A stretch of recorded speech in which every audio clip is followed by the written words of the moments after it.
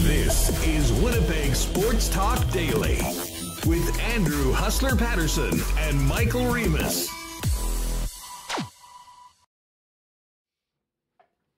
Hey, what's going on, everyone? Happy Bomber game day and welcome to Winnipeg Sports Talk Daily. Huss and Remo with you for the next couple hours. Lots to discuss as the Bombers look to stay on top of the West Division in the Canadian Football League tonight, heading to Edmonton, where the home team has not won at Commonwealth Stadium since before they were named the Elks and since the Bombers won their Grey Cup in 2019. It's incredible that it's been that long. 21 straight home losses, a North American sports record, and the Bombers are looking to make that 22 tonight. Darrin Bauming of Bonfire Sports is going to jump on later on in the program to set this one up tonight, as well as talk about the other games this week in the Canadian Football League. We will also be diving into a little more Jets off-season talk, and I'm going to have to get to this Phil Mickelson story coming up with Brandon Rewucki as well. So Rue coming up in the middle of the program. We're actually going to start it off, and I'm already bracing myself for the comments in the chat of what is this Penguins lunch, because we are going to be talking a little bit more about this big Erik Karlsson trade, how it came to be, what that does to the Pittsburgh Penguins, and were the Penguins ever really interested or active in kicking tires on Connor Hellebuck? And Josh Yohe from The Athletic in Pittsburgh is going to join us first up, coming up at around the bottom of the hour. So lots to get to today. We'll hit the lines for Coolbet a little later on. Still waiting to see what that number is on the Argo game, but apparently Chad Kelly is taking first-team reps. So we'll wait to see a little bit more about that. But just talked about that with Dustin Nielsen on the Lock Shop today. You can find that at the Lock Shop YouTube at Lock Shop Bets or Lock Shop wherever you get your favorite podcasts. So if you want a little bit more on tonight's game and a betting angle to all of that, it's all up there in the Lock Shop. We will touch on that a little bit later on. Just before we bring in Michael Remis, got to give a big thanks to the sponsors that make this show happen each and every day. Of course, our friends at Coolbet and Princess Auto, Vita Health Fresh Market, Wallace & Wallace, F Apparel, and Nick and Nicky DQ, Boston Pizza, Royal Sports, Consolidated Supply, Manitoba Battery, Canadian Club, Modern Man, and Aquatech. Don't forget, get on over to Sports Talk WPG on Instagram, our Instagram site, and you can enter very easily to win three tournament-long passes for the upcoming Manitoba Open. That is live through Friday's show, so get on over and do that. Of course, our friends at Little Brown Jug, Aikens Lake, Breezy Bend, Assiniboia Downs, and the Winnipeg Goldeyes, who got another dub last night and have a big couple days coming up with the big Reggie Abercrombie celebration tomorrow. And, of course, the Bark at the Park on Saturday night. Let's get right to it and welcome in Michael Remis to the program. Remo, what's going on? Feeling good. Bomber game day feels like a Friday, but it's actually a Thursday here, huh? So we'll be able to talk about the game tomorrow. Looking forward to that. So it's exciting. We'll see how the Bombers match up against Edmonton. It was a pretty tight game for the first half last time, and we're all wondering, will the streak continue? I think it's longer than, their home losing streaks. Is it equal to Undertaker's WrestleMania win streak? I'm trying to think. Well, that's a good question. I think Brock Lesnar beat Undertaker after 21. So Elks are 22. He was the one in 21-1. Oh my God. The Elks, what are they, at 22 now? Well, should be 22 after tonight. Sorry, they're 21, so it's equal to Undertaker's win streak. Wow. The reverse Undertaker. Well, it felt like there's been an Undertaker around that team all year long because they have been on life support, and Again, we've talked about this before, but I mean, the salary cap for coaching and management, I think, has really put the Elks organization in a bind. Chris Jones has changed the OC, and now the only other thing they had to do was change quarterbacks, and Trey Ford gets the start tonight, Reem. This was a guy that was a first-round pick, had played at times last season for Chris Jones, obviously fell way out of favor with the poor training camp and was sort of mired at third on the depth chart. But when you go through the first 8 games of the year, winning 0, changes will be made, and the young Canadian's going to get a chance to start tonight. But tough spot for him coming up against a Bomber defense that was rolling on all cylinders, stuffing the Lions in a locker a week ago here at IG Field. Yeah, oh, what a game that was. And yeah, for Edmonton, I mean, what's the worst case? They lose again? Well, you're probably going to lose with Taylor Cornelius and go with the unknown. That is Trey Ford. We'll see how it goes. I know a lot of people in chat, some people, not a lot. There's some people in our YouTube chat very nervous about a running QB. We mentioned this yesterday. We saw what Dustin Crum did, in the loss to Ottawa. We saw what Chad Kelly did in the Grey Cup. Although he is, making his first start. We know he's athletic, but can he throw? And can the Bombers bring pressure and get to him to make sure that he doesn't have a lot of time back there? So I'm interested to see if this changes Edmonton's fortune. And it is nice to see Canadian QBs, but I think he's quite a different QB than Nathan Rourke, the other, who made headlines. We had heard for so long, can there be a good Canadian QB in the league? And he was awesome, but I'll have to see what Trey Ford does tonight against the Bombers. Yeah, well, he's got his work cut out for him going up against the Bombers, and I don't think Gino Lewis is going to be in the lineup, which probably makes his job that much harder. That being said, on the other side of things, the Winnipeg Blue Bombers, are at full strength. I cannot remember a time when the lineup was the same from game to game. I mean, just in the nature of professional football, with guys getting hurt, guys getting nicked up, coaches wanting to make a change here or there. Obviously, the Bombers got out of last week's game and big win against BC healthy.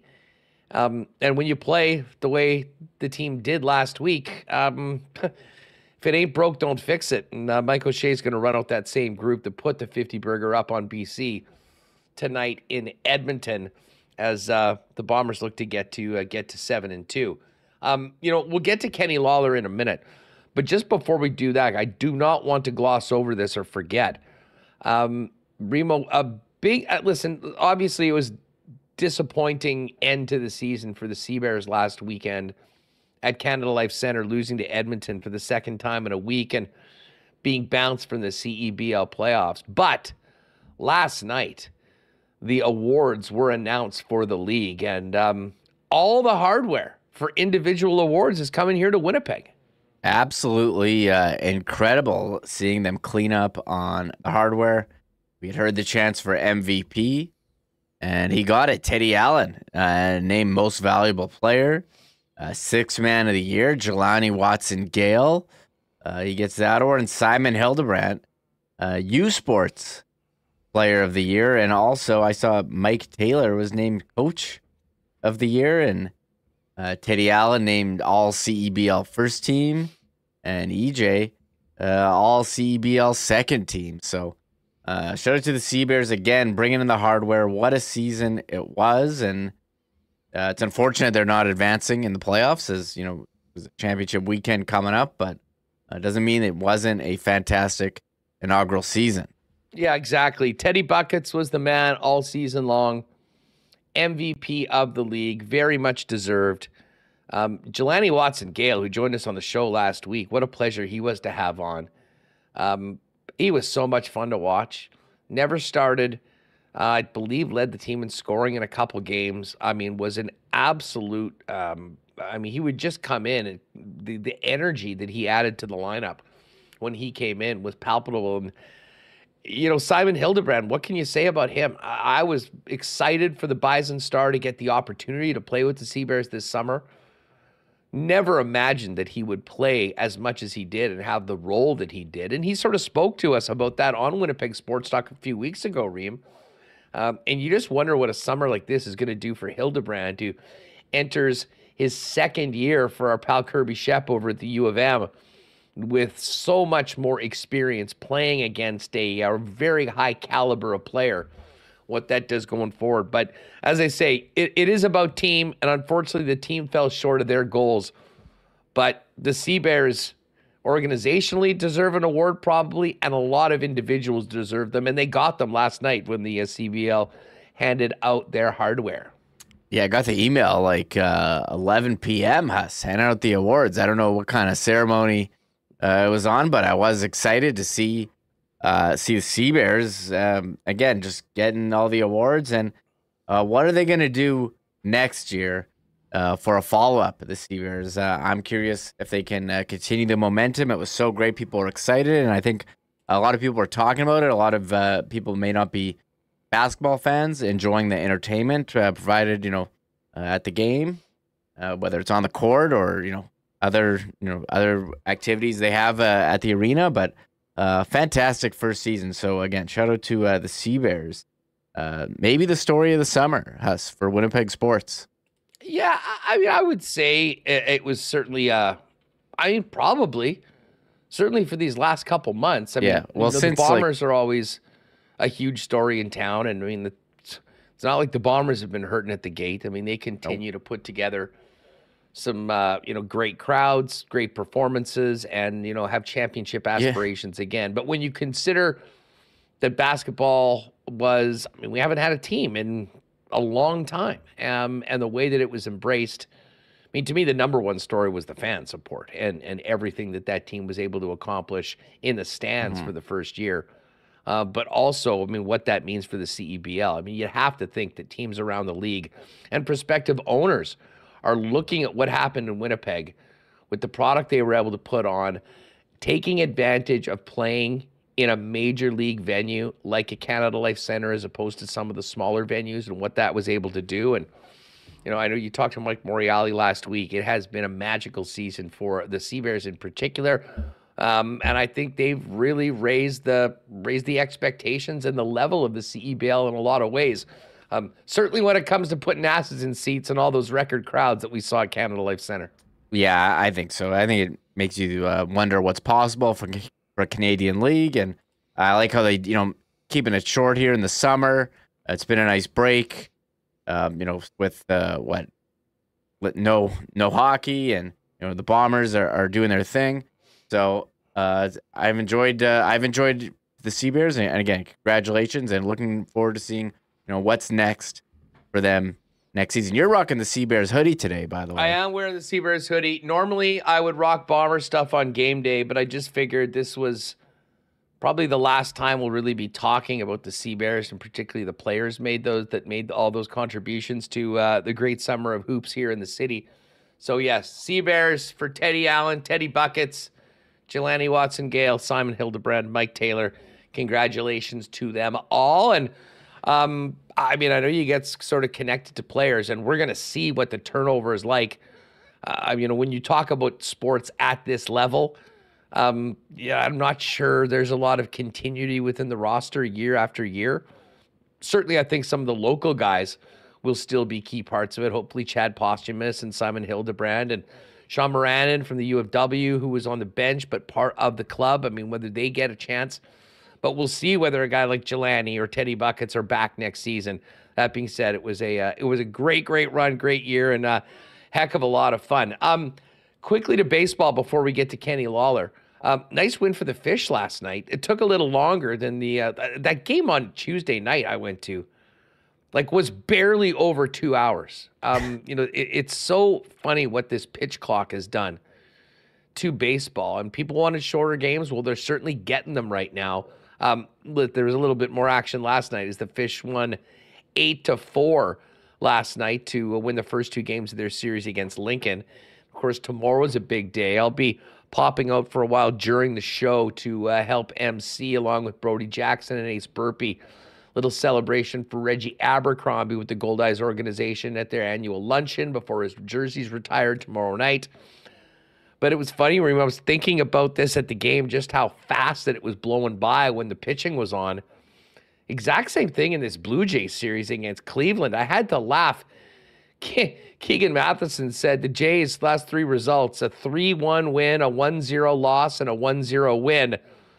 And the Blue Jays advance from the group stage and are looking forward to their quarterfinal. I mean, they've basically been having World Cup scores lately, and last night was no different. Brilliant performance by Kevin Gausman, and they needed him to be that good because it ended up being just a 1-run game. God, they could use Bo Bichette back in the lineup. You see the difference that the loss of his bat means. But tell you what, that Blue Jay pitching staff, they now have 4 starters in the top 17 of ERA of the league.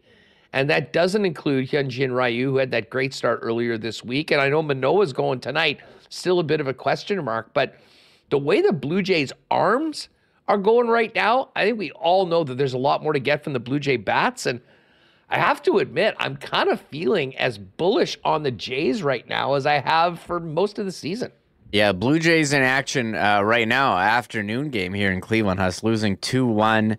Alek Manoah is pitching pretty well, 4 innings, 6 strikeouts so far. But they're waiting for Bo Bichette to come back. It's supposed to be, I think, they're hoping for Friday. We'll see. We'll see what happens with that. But I think the story of the Blue Jay season, you're right. The pitching been very good. It's been the hitting. I think overall their hitting has been, like, you look at the overall numbers, good. But runners in scoring position, been a problem for them like the last couple years. I don't know, like, what you do for that. What do they need, more of the clutch gene, Huss? But it just when guys get on base, they haven't been able to put them in. Well, last night, I mean, not to talk about bad beats when it comes to wagers over at Coolbet, but I had the Jays on the run line, and it's the top of the 8th. They're up 1-0, bases loaded, no out, and Danny Jansen does a weak pop that doesn't score, and next thing you know, they hit into a double play, and it's down to another 1-run game into the 9th inning. But they got it done. As I said, they're finishing up this series, looking to try to make it 3 of 4 against the Guardians in Cleveland at the Jake. And we'll keep an eye on that game throughout the afternoon. But, Remo, I know we're going to go to Pittsburgh and talk to Josh Yohe in 10 minutes or so. But let's get back to this game tonight. And in some ways, it is a little bit of a, it's homecoming, I guess. I mean, Kenny Lawler did move his family to Edmonton and was there, but seemingly did want to come back to Winnipeg. He was replaced by Gino Lewis, who's been limited to practice for Edmonton. And frankly, I don't know whether it really matters who's catching the passes, considering where their quarterback play has been. But, I mean, to me, there's been a few big differences of what we've seen from the Bombers lately. But the impact of Kenny Lawler felt both for Zach Collaros targeting 89 as well as the space he seems to open up for the likes of Dalton Schoen and the other Blue Bomber receivers as well. Yeah, Dalton Schoen with the 2 touchdowns last game.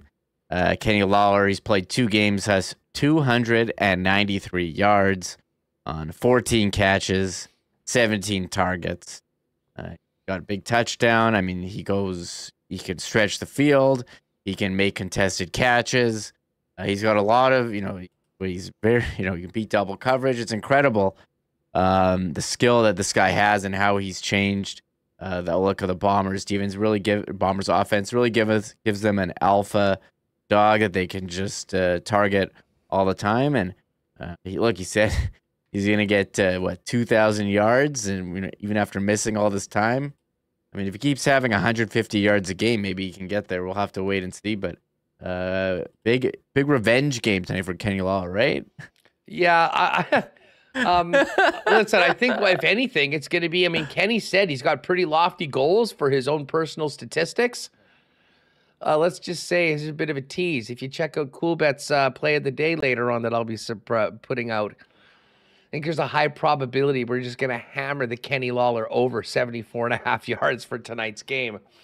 But we'll make that final decision when we record it a little bit later on today. Let's hear from Kenny Lawler. And Kenny Lawler was a guy that played with Trey Ford, who's now getting an opportunity once again to get behind center and lead the Elks offense. and lead them to a win, or the win that's been so elusive for this club in this season and in previous seasons at home. Lawler talked a little bit about Trey Ford, who gets the start for Edmonton tonight. Trey Ford, he's a good player. He relies a lot on his physical gifts. Has a lot of potential to be a great quarterback in this league. So he just has to put the work in, grow mentally, learn reads, and that'll give him a great opportunity to be a good quarterback in this league. More learning, and maybe he can learn some hard lessons tonight against that Bomber defense that completely suffocated BC last week. Must be funny for Kenny, or not funny, but well, he's probably feeling pretty good about his decision to come to Winnipeg, considering what's happened to Edmonton. Lawler talked a little bit about this winless campaign for the Elks, where there's still 0 in the win column. Oh man, it's I really wouldn't really know, man. I'm not in that organization anymore, and I wouldn't, it hasn't been something that has crossed me, my mind. I know the guys in that locker room. I feel for them. I know that they go to practice every day and compete and work, and they just haven't won a game. When I was there, we didn't win a home game, so it was just an unfortunate situation. Yeah, Kenny Lawler, the Bombers, talking about his old team, the Edmonton Elks. Now, I think Mike O'Shea would love to see this team look exactly as they did last week in that monster game against BC. Not always the easiest thing to do that against a team that hasn't won and you come in as a massive favorite. But Kenny talked a little bit more about just trying to keep that same mindset that they did against the Lions, even though they're playing the lowly Elks tonight. How do you keep it? It's just a part of me. It's my routine to remember to carry the same mindset. I believe we have like-minded guys in the locker room, so I know that they carry that mindset with them. When you want to be a great player, a great teammate, those is that's the little things that you have to continue to remind yourself. Especially when you're facing one of the better teams in the league, and now that you're facing a not too good opponent this year, that they seem to be struggling. And you could simply just, say, like, yo, look, yeah, this game's going to be a win or whatever. Or, you could say, if you want to be a great player, you could say, it doesn't matter what their record is. We still have to go, because we know as the Winnipeg Blue Bombers, we're going to get everybody's best. We've seen that, and, we don't take anything lightly. We don't take anything for granted.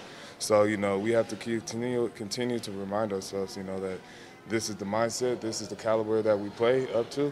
And, if guys forget, you have guys to the right and to the left of you to be able to remind you of that. There's Kenny Lawler, the Bombers, a little bit more from Bomber receiver Lawler and Coach O'Shea. I did joke on the show yesterday what a pregame chat might be like between Geno Lewis and Kenny Lawler. Geno took the bag that was left by Kenny in Edmonton, became, I believe, the highest receiver in the league, and obviously it has been a miserable campaign for the Edmonton Elks. And Kenny was just asked, knowing that team and, many of the guys in the room, if the Elks players are thinking about this streak, both the losses this season and obviously the dubious home losing streak that dates back to 2019.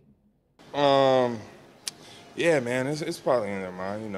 It's being talked about, and that's what they have to worry about in their organization. Being in this organization, we just have to worry about going 1-0 each week. That's what we say. We got to focus on our 4 pillars that we play the game by, and that's going to lead to our success. We do that. We do that. I couldn't tell you what those guys are thinking. I'm pretty sure they're stressed out. I'm pretty sure they are. But that's really none of my concern, man. My concern and what I worry about is the guys in our locker room, and I know that we're just going to go out there and play a great game. Yeah, I guess Kenny's other concern is to continue putting up big numbers for the Winnipeg Blue Bombers. And here's one more. Kenny was asked if he's got another 200-yard game in him. We'll just let that be. We'll see how is that it goes possible? tomorrow. I guess is what I'm going for. I don't want to put you on the spot. Oh, man, for me, man, I'm just one of those guys that just goes with the flow of the game, man. I'm not, looking to have a 200-yard game.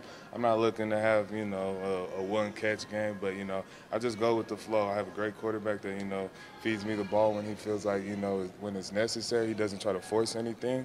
And, yeah, if it's a 200-yard game tomorrow, it's a 200-yard game tomorrow. If it's a no-catch game, it's a no-catch game. As long as I'm able to be on the field and be able to contribute to a win, that's really that matters. Yeah, well, I'll say this. I think it's a heck of a lot more likely to be closer to the 200-yard game than a no-catch game for Kenny Lawler tonight going up against the Edmonton Elks. Let's hear a couple from Coach O'Shea. And here's Mike on, going up against new Elks OC Jarius Jackson and, of course, a new quarterback in Trey Ford. Yeah, Jarius has been around a long time, so I don't think he's new. And Trey Ford's been there for a couple of years and seen him play. Now he's getting another opportunity. I'm sure Jarius will have, as much as they can give him, and I'm sure he'll be given the plays that he can execute at a high level. And you're dealing with one of the best athletes probably in the league, so those are all challenges. But it really comes down to defensively for us being disciplined and making sure that we're correct in our assignments. More than anything, right? So you limit the escape lanes for him and cloud the pitchers for him. Yeah, the key bit there at the end, limiting the escape lanes for him. And the one thing the Bombers have been victimized at times on defense has been quarterbacks breaking big runs. We all remember what happened with the Crumback in Ottawa. And even in the game earlier against Edmonton here in Winnipeg, Taylor Cornelius did probably the most damage he did all night, with the exception of that one long pass, running the football. And Trey Ford, probably the fastest quarterback in the league. So that is something the Bomber defense is going to have to be very wary of when things get going tonight in Commonwealth. One more from O'Shea. And I joked that if you asked me and Remis about the Edmonton game, what we'll remember the most is going head-to-head with the yard dog. Mike O'Shea was a little more focused in on what was happening on the field. Very close game at halftime. Bombers sort of blew it open in the fourth quarter. But here was O'Shea's takeaways from the first matchup earlier this month against the Edmonton Elks. Well, I don't know that we played our best first half, but I think we've been guilty of that a couple times this year. So you got to start fast. But it's something that we've talked about a lot, right? So now it's just about for the players to discover what their mindset is that allows them to do it. Because obviously this last game we started fairly fast. So you'd like to continue that. But in the end, really what's most important is winning, and whatever the game looks like, it's making sure we're on the right side of the scoreboard at the end. All right, there's Blue Bomber head coach Mike O'Shea. Hey, Reem, just quickly, you're a big hat guy. Any idea what that hat O'Shea was wearing? No, I saw it, and I don't know what hat that is. Anybody in chat? I thought it might have been like a Houston Rockets logo at the beginning, but then it... Yeah, you can't really see it from the front. I don't know what it is. I know Zach... Oh, here it is. H-A-O? I don't know what that is. It's a D on the right. Anyways, if you know in chat, if you have any thoughts on all of that, you can let us know. We're going to do some detective work on what hat Mike O'Shea was wearing in his pregame press conference because it is not a Bomber one. Listen, we're going to get to more on tonight's game and as well as the week in the CFL with Bauming later on in the show. And we will talk a little hockey talk and this crazy Phil Mickelson gambling story. I can't wait to hear what Rewucki's got to say about that. We'll do that in a little later on. But the biggest hockey story this week in the National Hockey League has been this huge trade with Erik Karlsson landing in Pittsburgh from San Jose. And we're going to head out to Pittsburgh in a minute and talk more about that with Josh Yohe and find out if the Penguins were ever seriously kicking tires on Jets goaltender Connor Hellebuck. Just before we do that, though, I mentioned this right off the bat, folks. Get on over to our Winnipeg Sports Talk Instagram page and enter to win tickets to the Manitoba Open, courtesy of our friends at Aquatech. All you need to do is Just follow the very simple instructions. Give Aquatech a follow as well as Winnipeg Sports Talk. And you can tag a couple friends that you'd want to take to the golf. Morgan Barron's going to be participating. So that is up right now at the Winnipeg Sports Talk Instagram page. And, of course, Aquatech has lots going on right now. Limited install dates left. So visit Aquatech in-store or online at aqua-tech.ca to learn about how they can make your in-ground or above-ground pool dreams a reality. And, of course, the leaders in renos with thousands of renos is their foundation as well. More information on all of it is available at aqua-tech.ca. I'm going to give a big thanks to our friends at Modern Man Barbershop for their support of Winnipeg Sports Talk. Guys all around the city have been finding great cuts and service at Modern Man at one of 8 conveniently located locations around the city, including their newest locations on Pembina Highway and on Plessis Road. Obviously, they've got haircuts, but also do beard shaving, shaves, color services, and more. Book your look at modernmanbarber.com and follow them on Instagram at Modern Man Barber Shops. Another big weekend coming up. Got your batteries ready for whatever you're doing on the weekend. You're heading out in a boat, a Sea-Doo, an ATV, a camper, maybe a lawn tractor. The bottom line is Manitoba Battery has got batteries for literally everything.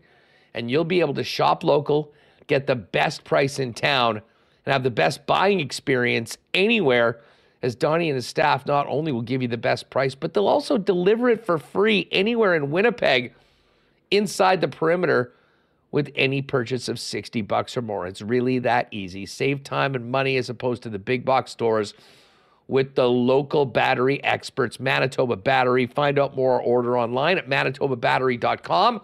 Give them a call or pop by and see them at 1026 Logan Avenue. Hey, we got another great summer weekend coming up.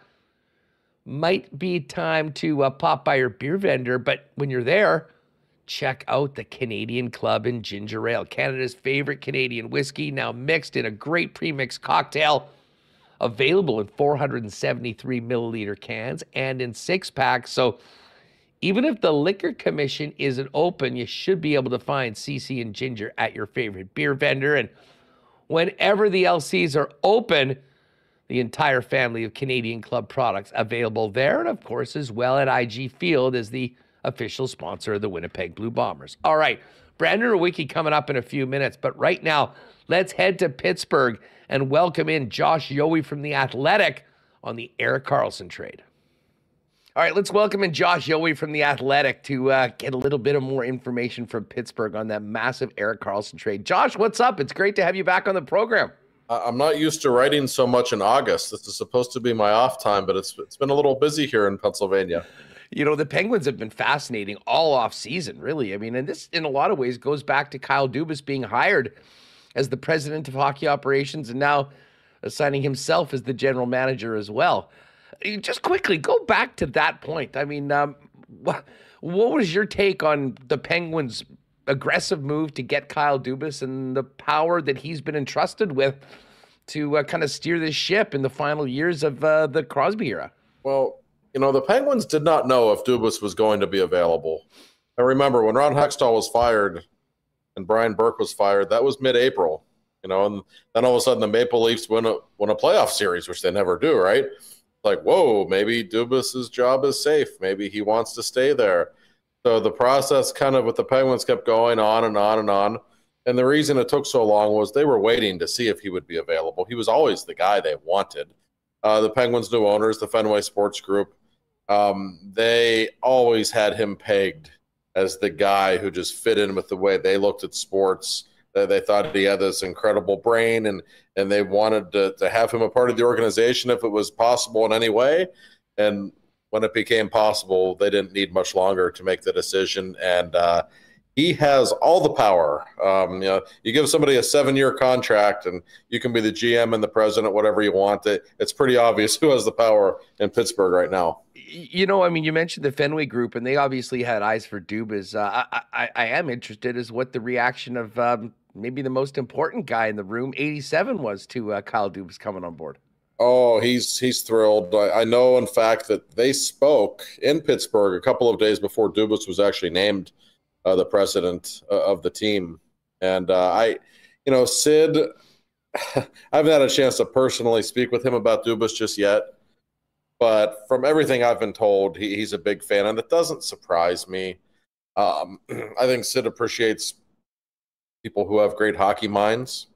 And I wouldn't say Sid's like a huge analytics guy, but he actually tells me he'll look at analytics of other teams before games, and he's curious about that kind of stuff. And hearing him talk about that makes me think of Kyle Dubas. And when we asked him, they say you're an analytics guy, Kyle, and he kind of bristles at that.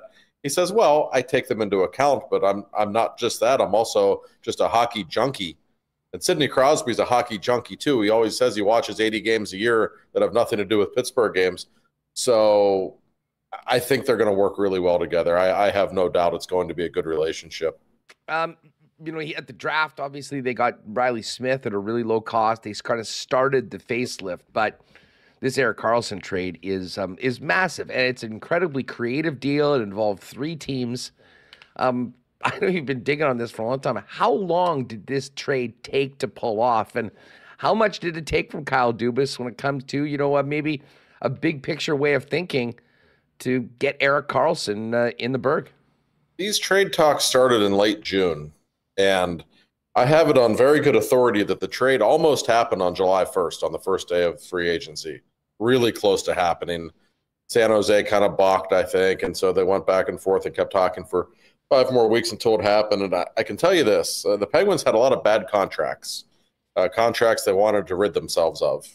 And I was told by somebody in the organization a few days ago, there were 3 contracts we really wanted to get rid of. That was kind of one of the priorities of the offseason. The top 3, Mikael Granlund, Jeff Petrie, and Jan Rutta.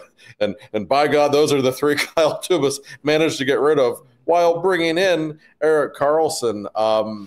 Kyle Dubas could run for mayor in Pittsburgh right now. He is wildly popular among the fan base.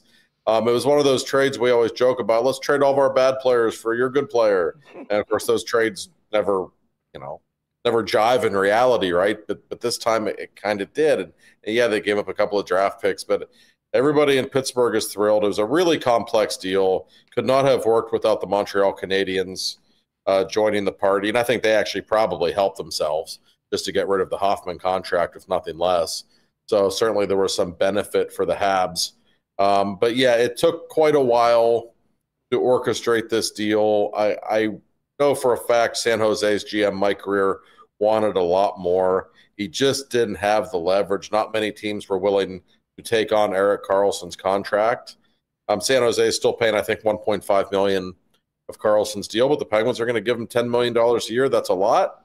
But when you unload all the salaries they just did, and when you consider Letang and Malkin are now playing for much cheaper rates than they used to, and Crosby, frankly, at $8.7 million is still underpaid, I think we can all agree. They figured it was worth the risk. Yeah, and listen, it's a new lease on life for Karlsson, who comes to a team with big expectations coming off a disappointing year. They already have Chris Letang. Why Erik Karlsson, and how does he fit into this team? Well, it's funny. I actually ran into Mike Sullivan a few days ago. We were both at an event in Boston, and I didn't know he was going to be there. So I said, Mike, I don't mean to bug you at this country club dinner, but do you have a minute? And he said, sure. And we went outside. We talked for half an hour. And I said, all right, I said, I know he's a great player. What's the mindset here? What's the thinking? And he said the thinking is either Chris Letang or Erik Karlsson will be on the ice 80% of the time when we're playing next season. And that means we're going to have the puck a lot. And that means Sidney Crosby and Evgeny Malkin both will be out there with one of those 2 guys most of the time. And that was pretty much it. And I can tell you, Chris Letang is a great player, probably a Hall of Famer. Letang does not really run the power play as well as you might think. It's not his strength. I mean, he's a very gifted player, but he drives the Penguins coaching staff crazy sometimes with the refusal to shoot the puck, just different habits on the power play. Erik Karlsson's going to be running the power play. He's going to be the quarterback. Letang might still be on it, but they want Karlsson to run the power play. And They just want to be a dominant 5-on-5 offensive team.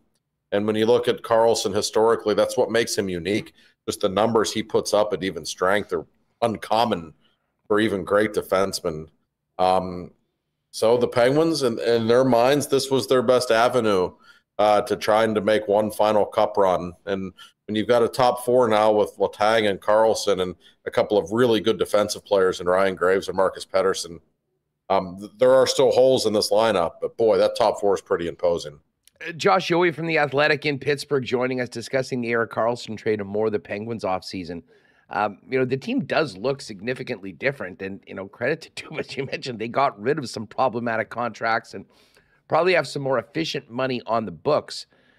That being said, this team missed the playoffs last year. And we all remember the faceplant in the final couple games of the season to shockingly have them out. But I would imagine this is, both with Karlsson, but I'd say almost Dubas as well, a huge shot of energy to really put that season in the rearview mirror. It was a season unlike any other. If you had told me, I go back to around Christmas. We have Dom at The Athletic has this model we use, giving a team a percent on its chance to make the playoffs. At that time, he had the Penguins at a 97% chance to make the playoffs. And from that point on, Crosby and Malkin did not miss a game. In fact, they both played 82 games. If you had told me the numbers say there's a 97% chance they're making the playoffs and Sid and Gino won't miss a game, boy, they're in good shape. And the whole team imploded. I think Tristan Jarry is probably the single biggest question mark. They just gave him a 5-year deal. I don't know that they were comfortable in doing so. I just don't think that they thought there was a better goaltending option out there. They didn't want to sell the farm for Connor Hellebuck or John Gibson. They thought it was the prudent way to go. He's a question mark. The bottom six was terrible last season. And as a result, they had to rely so heavily on the big guys that really for the first time in all of my years covering him, Sidney Crosby looked tired at the end of the season. I've never seen him really look tired before. He had a great year and almost 100 points, and he's always in marvelous condition, but you could see it. There were some games down the stretch. He did not look himself. And they were, he's playing 24 minutes a night as a 35-year-old forward, and all the responsibilities defensively, because the bottom six not only couldn't score for the Penguins, they couldn't defend either. And it finally was just too much. And I should include this, and this is still a problem for the Penguins going forward. The Eastern Conference is just a bear. There are so many good teams in the East. Like how many really bad teams are there in the East? Philadelphia, maybe one other. I don't know. But there are 12 teams that legitimately could make the playoffs this season. You got teams like Ottawa and Buffalo. They're getting better. So I think it was just a combination of an incredibly difficult conference. No depth at all on that team. No real goaltending in the second half. It was just too much. You mentioned the Jarry contract, and of course we here in Winnipeg have been inundated with trade rumors of Connor Hellebuck throughout the year, and Pittsburgh was one of those teams. You have any idea as to how much they kicked tires on Hellebuck, and if they were seriously into potentially get a game changer like him into the net? I would guess Kyle Dubas spoke with the Jets. I'm sure he did. You know how it is. These guys, they all talk with one another just to get a gauge. I mean, everybody knows what a great goaltender Connor is. That's no secret. I don't think there was any real substance to it. And I bring up John Gibson's name too, partially because John Gibson's from Pittsburgh. So for years, we always hear about you always hear John's name because he's from here. But I don't think they ever really engaged in trade talks. And I will say for Jarry, he is a physically gifted goaltender. He really is. You watch him practice, you watch how big he is and how he moves. You can see all the talent. And he's been to 2 All-Star games in 4 full seasons. So it's not like the guy stinks, but he wasn't very good last season. He has sustained 4 different injuries, I believe, in the last 16 months, a couple of them pretty serious.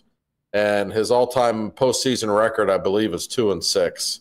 And he's had a couple of real meltdowns in the playoffs as well. So you just don't really know what you're getting from him. The Penguins are clearly taking a risk, giving him that kind of a deal. But from the way I've understood it, Kyle Dubas and Mike Sullivan looked at the market and they didn't really think there was a better goaltender on the free agency market than Jarry, and they just didn't want to give up whatever it would take to get a Hellebuck or a Gibson. So this is the route they chose. I guess, I mean, listen, all eyes will be on Erik Karlsson. You know, the big guys up front will be carrying the water for the club, but probably the most pressure on anyone is Jarry to live up to that contract and be the guy, especially with DeSmith now on the way.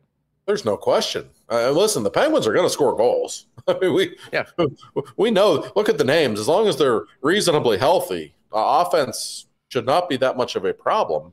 That's how it's been for years for the Penguins, though. Goal prevention is often the issue. Yes, the spotlight on Jarry is going to be brighter than ever. And it's not like the Penguins are building some great defensive team to try to insulate him.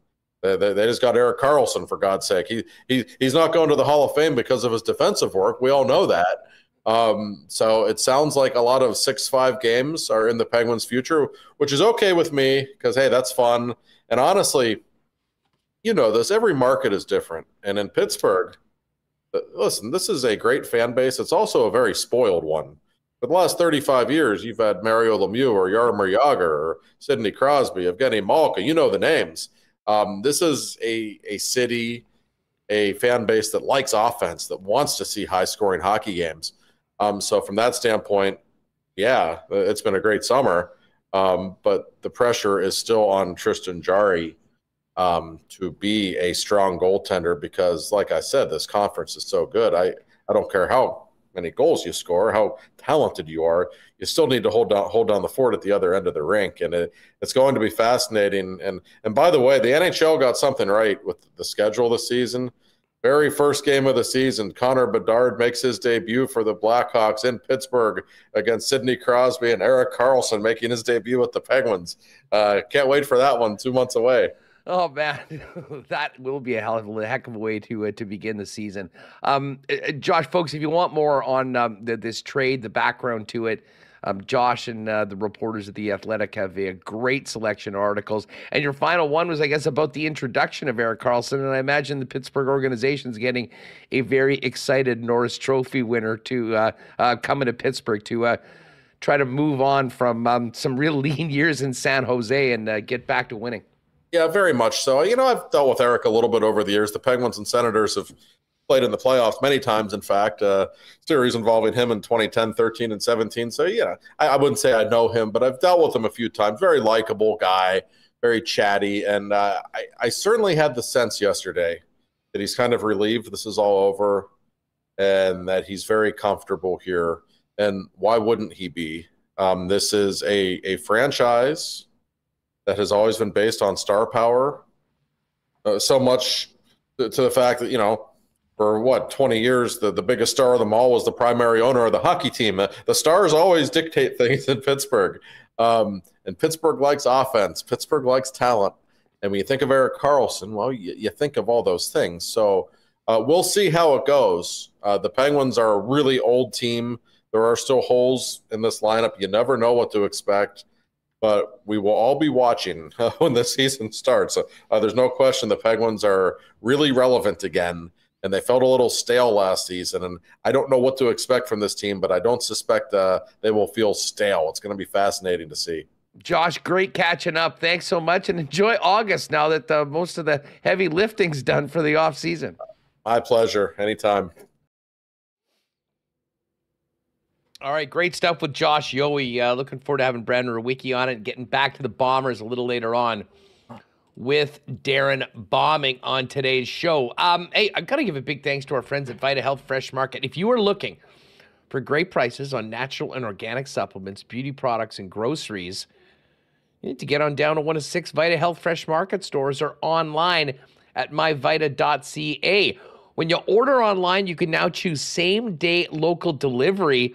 And any orders placed by 11 a.m. and you'll get the order that day. And great deal right now, guys. If you sign up for their promotional emails, you'll receive an offer for 15% off your next online order at myvita.ca. Details are all on the website. And by the way, you'll also be able to check out Winnipeg's largest assortment of local products too. Got those great grass-fed bison and beef steaks for the grill. You can wash those down with some Sober Carpenter beer, Santa Cruz lemonade. Vita Health Fresh Market, empowering people to lead healthy lives. 6 Winnipeg locations and online at myvita.ca. Well, our friends at Wallace & Wallace, of course, are the leaders in fencing and overhead doors in town, and are very busy this summer. They've just finished up supplying all the fencing for the World Fire and Police games. And, of course, Saturday's the big day at the ballpark, the Bark in the Park. And Wallace & Wallace is supplying the pedestrian fence for the dog registration pen for the Bark in the Park, and are sponsoring the pet photo booth next to Craft Beer Corner. So check that out on Saturday. And, of course, if you ever have needs for temporary fencing for weddings or residential, for weddings, etc., or commercial, they've got those. And heck, if you need a dog run, they make those too. Find out more, 452-2700. Give them a buzz to find out more. Visit them at wallacefences.com and pop down to their showroom in Lawson Road at Kenaston. And don't forget about the Bark in the Park on Saturday. Fellas, how's your closet looking?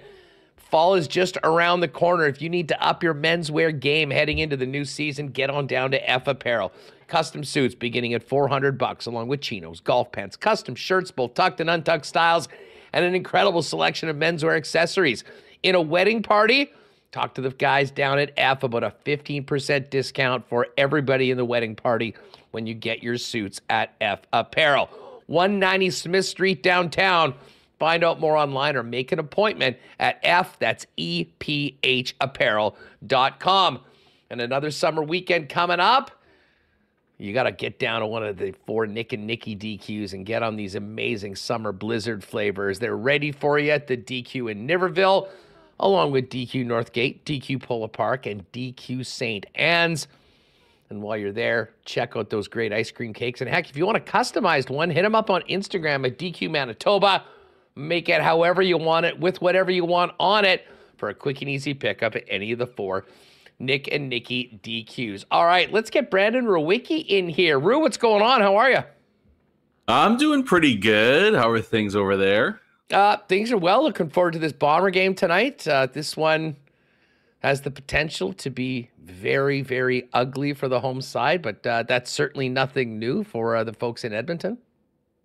No, that sounds about on par. I mean, we've dealt with similar style seasons in this city not too long ago. So I think and I hope the Bombers aren't going to take this one for granted. And I mean, especially with, maybe one of the lone positives from the debacle in Ottawa is that the team, they're not going to be giving away any cheap ones anytime soon. So just go in, take care of business. The plan should be that we're all resting by the 4th quarter. So let's just make sure that that should be the main goal in this one, is end this one after about 35 minutes. Yeah, guys, here's the game plan. Do what you did last week. Yeah. And do it to Edmonton as opposed to a very good BC Lions team. Hey, we just had Josh Yohe on in Pittsburgh. And I'm going to bring this back to the Jets in a minute, but what did you think of the Karlsson trade when you heard it? What was your first reaction in the middle of the long weekend when you saw that thing was done and released on the Sunday of it?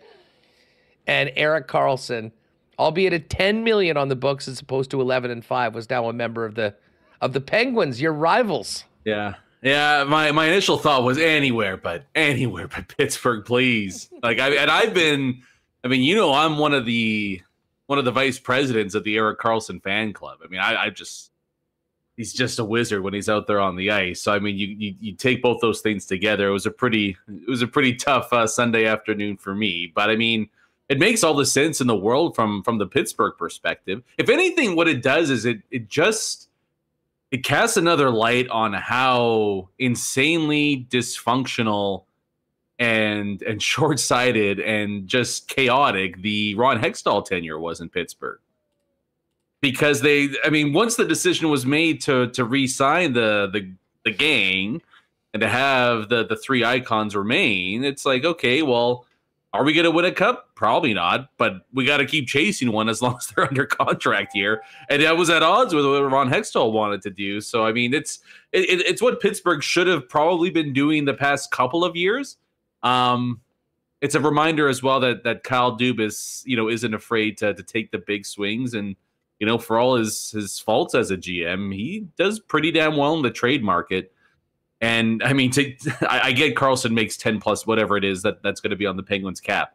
But for Pittsburgh to gain $3 million in cap space, not give up anything major asset-wise other than a protected first-round pick, and you get the reigning Norris Trophy winner. I mean, to me, it's an A-plus trade by Pittsburgh every single day of the week. I don't think San Jose did poorly, but I think it might be a bit of a tough wake-up call for Mike Greer there. Not a rookie GM, but in his first year last year, that selling him at the deadline might have gotten you quite the haul. Maybe you had to retain a little bit, but in terms of what came back from San Jose's side of things, I'm not buying that the cap space itself is a major win, considering that you just traded the defenseman who had the best season, one of the best seasons we've seen in 20, 30 years. Well, yeah, they'll get cap space in a few years, but I mean, they had to take Mike Hoffman. Yep. They took Granlund at $5 million. I mean, both of those guys right now are making more than Karlsson's going to be making for Pittsburgh. I mean, what really stood out to me from what Josh had to say was the fact that at the beginning of this period of time, the Penguins identified 3 contracts that they wanted to rid themselves of. Jan Ruda, Granlund, and Petrie. And Petrie, yeah. All 3 of them gone in this trade. I mean, like it takes some creativity, and obviously this one was being hammered out for a long time. I mean, Justin had almost got done at, around July 1st, but I think Mike Greer probably thought that, well, maybe there's a better deal out there, and there just wasn't. And I think in a lot of ways, when you look at what San Jose is getting for this player, who, again, just won the Norris Trophy, it speaks to, the market, and maybe explains a little bit more as to why some other key players haven't been dealt. But with 4 years left, this was very different than a player with an expiring contract like a Lindholm, a Scheifele, a Hellebuck. But I'll tell you what, Dubas comes out. I mean, I've sort of been skeptical at times about some of the moves that he's made, and we'll still see how the Tristan Jerry signing goes. I think that's the biggest question right now. But I'll tell you what, when you look at what left their team and what they got, hard not to think that they hit a home run on this one, despite the fact that for a team that is going to be needing picks going forward, they did give up a first and a second in a couple drafts. Yeah, I don't know if they need picks though, Huss. Like they're in a different situation. They're going to in a few years. Yeah, they didn't trade a 2029 first round pick. That's the big win for Pittsburgh in this one. But they're just in a different, Tampa Bay might be the only one that's in a similar boat, but not even necessarily them, because the Penguins have won their cups. It's almost like this is just I think from a Penguins fan perspective, it's like we just want to enjoy entertaining hockey. And are we going to win a cup? Is the Karlsson trade going to help them win a Stanley Cup? I don't think so. Gets them closer, but I think they're still so far behind 4, 5, 6 other teams that it's not going to help them bridge that gap.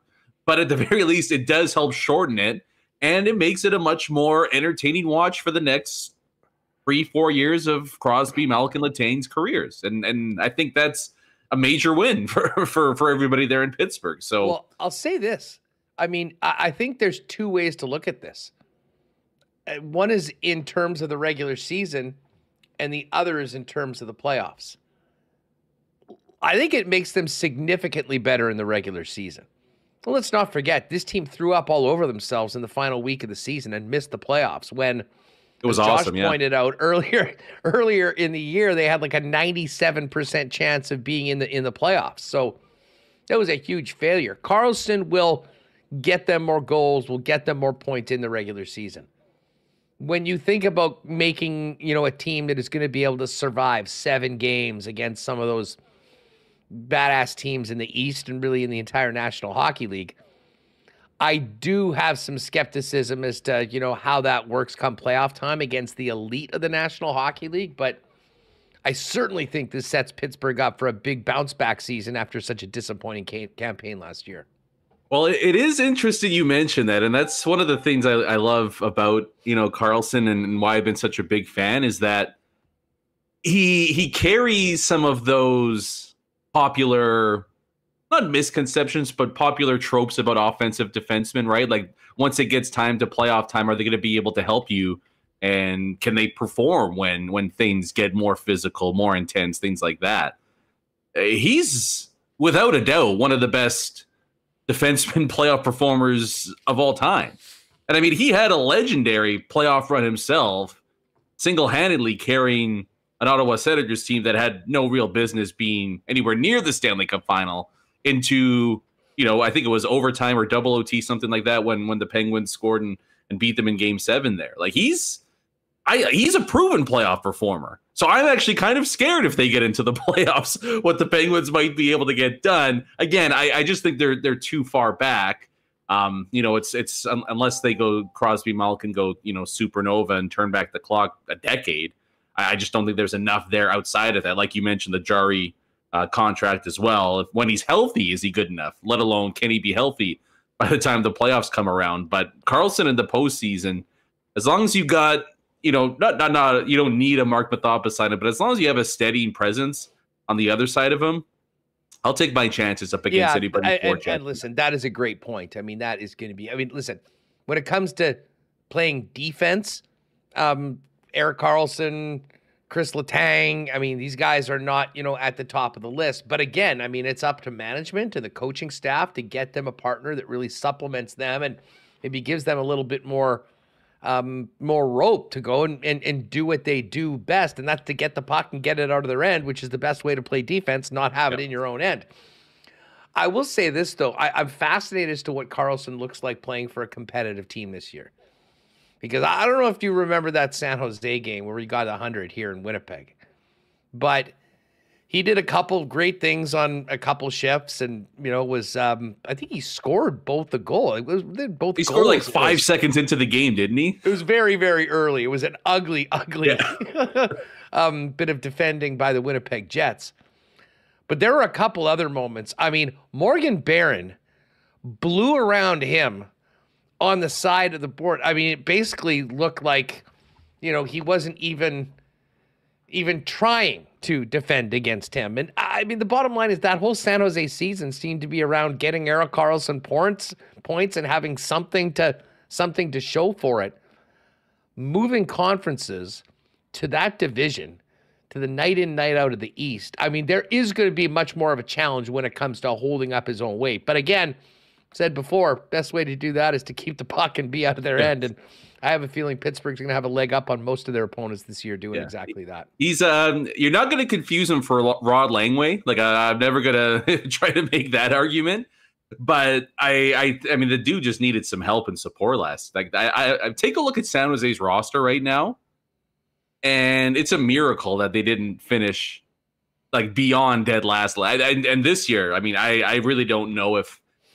I mean, Chicago's going to try, but to me, Chicago and San Jose are so far behind everybody else. Like that what he was able to do with the Sharks last year, I think is just truly, truly tremendous. That they were like break even with them on the ice, and then like minus 60 in the goal department with them off the ice there. But I'm intrigued to see what he does in a Mike Sullivan system, which always emphasizes quick puck movement from the back end and trying to transition quickly. It, to me, seems to be like a dream come true for him in a perfect matchup. And I mean, for all of Pittsburgh's faults, they do have still a pretty impressive forward group. And so if the plan is just pass it up and move it to the forwards, you just picked up either the best or the second best person on the planet to help do that for you on the back end. So I think he's gonna be just fine out there in Pittsburgh. Back-to-back North is not expecting that, but I think he'll acquit himself quite well. Hey, those games are going to be fun to watch, and there'll be plenty of goals. And as I said, we'll see whether Jarry can make any saves for his 5-year deal at 5+ or whatever that he got. Speaking of defense, let's bring this back to the Winnipeg Jets. We spent a lot of time talking about the logjam, the number of players that are there. If you're Cheveldayoff right now, realizing what is possible, I mean, in a very difficult trade market, how might things look different to you once we drop the puck on the regular season? Or are we going to have basically the same 6 guys, and waiting for one of the younger players to show that, they're higher on the depth chart than one of the guys that's getting the ice time from coach. Yeah, I mean, I think the only thing I feel confident in us is that we see one of Hainel and Stanley moved. Not for much, mid-round pick, maybe a forward of like a similar caliber, right? But like nothing. I just think when it comes to actually shoring up some of the logjam and without losing anybody for free, I mean, that's more on the negative side of things. It's an option, unfortunately. I'm going to try to assume that the team avoids losing one of their defensemen on waivers once again. But I mean, that to me is a move you can make any day of the week. I mean, salary's got to be like what, $1 million-ish for both of those guys. Teams are going to take chances on former first-round picks in their early 20s all the time. So, I mean, that to me, the Stanley Hainel debate, who gets moved, I guess would be the one that you would have to try to break down there. But I do feel like one of those two defensemen is going to be moved by the time Game 1 gets underway, just to ensure that Declan Chisholm isn't given a make the NHL squad or be put on waivers situation. And then the only other move that I think is of any viability, Huss, would be Brandon Dillon on the trade block. And I would probably lean towards him not being moved at this point, because doesn't it feel like, barring injury, that most of these teams have their rosters completely set, their defensive depth charts all set? And I mean, you're talking about the difficulty of moving any money. And I know he's not a big ticket, but $3-4 million-ish. I think a lot of teams might look at that and say, well, why don't we give one of our young guys a shot instead of trying to squeeze that in at this moment? So if you're asking me what it looks like and what the situation is, I think the only real difference that I'm expecting right now is that Chisholm replaces one of Hainela and Stanley who depart.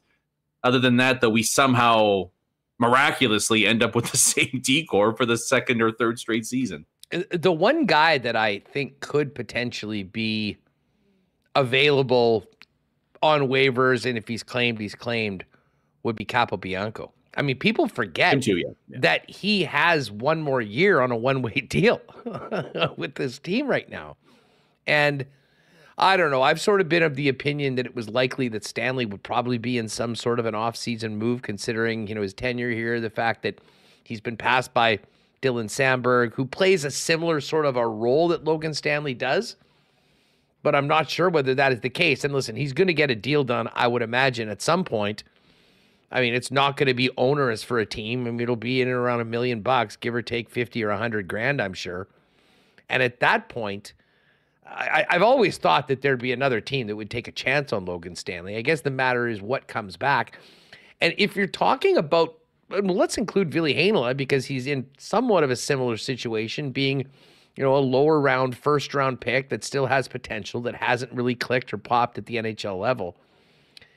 If the Jets did trade one of those players, certainly you could get a pick back. The other thing that I think would make sense to me would potentially be another prospect player at either defense or forward, but one that is maybe a couple years younger, that's from one of the last couple drafts, that the Jets feel that, might be able to come play, but their timeline is a little different from those guys.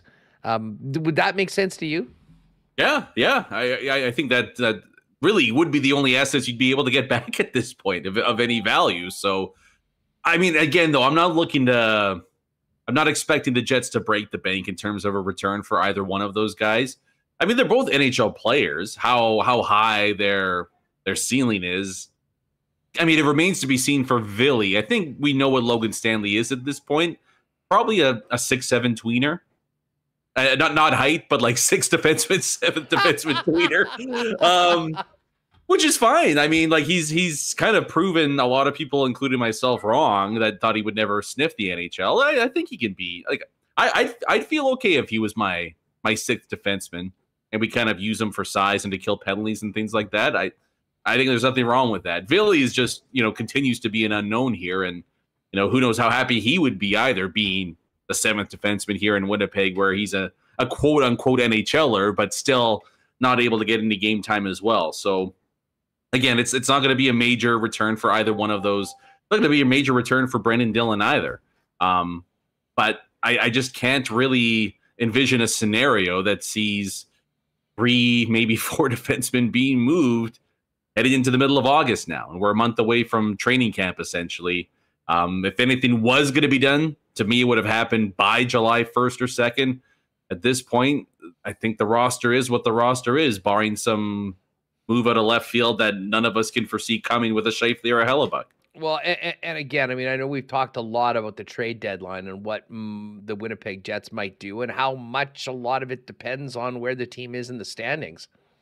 But I will say this, I think I'm maybe a little bit more high on Brendan Dillon's trade value, especially if he was available at the trade deadline without term on the end of his contract. I mean, man, we've seen bigger, strong defensemen play big-time roles. And while, you know, he won't show up on the score sheet a lot during the regular season, listen, this is a copycat league. Look at the horses that the Vegas Golden Knights were rolling out.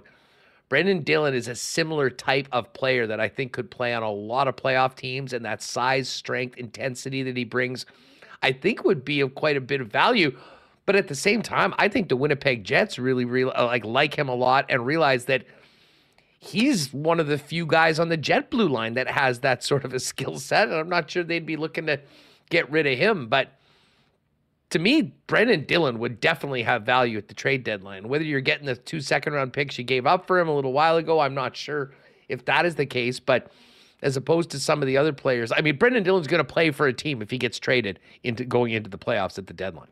Yeah, you know, it's interesting, right? Because it's 2 different kinds of value, I guess, the Jets are looking at here. Like, one is what you're talking about there, where I would imagine you get a second-round pick for Brendan Dillon at the trade deadline. It probably in the latter half of the second round, but we see big defensemen all the time.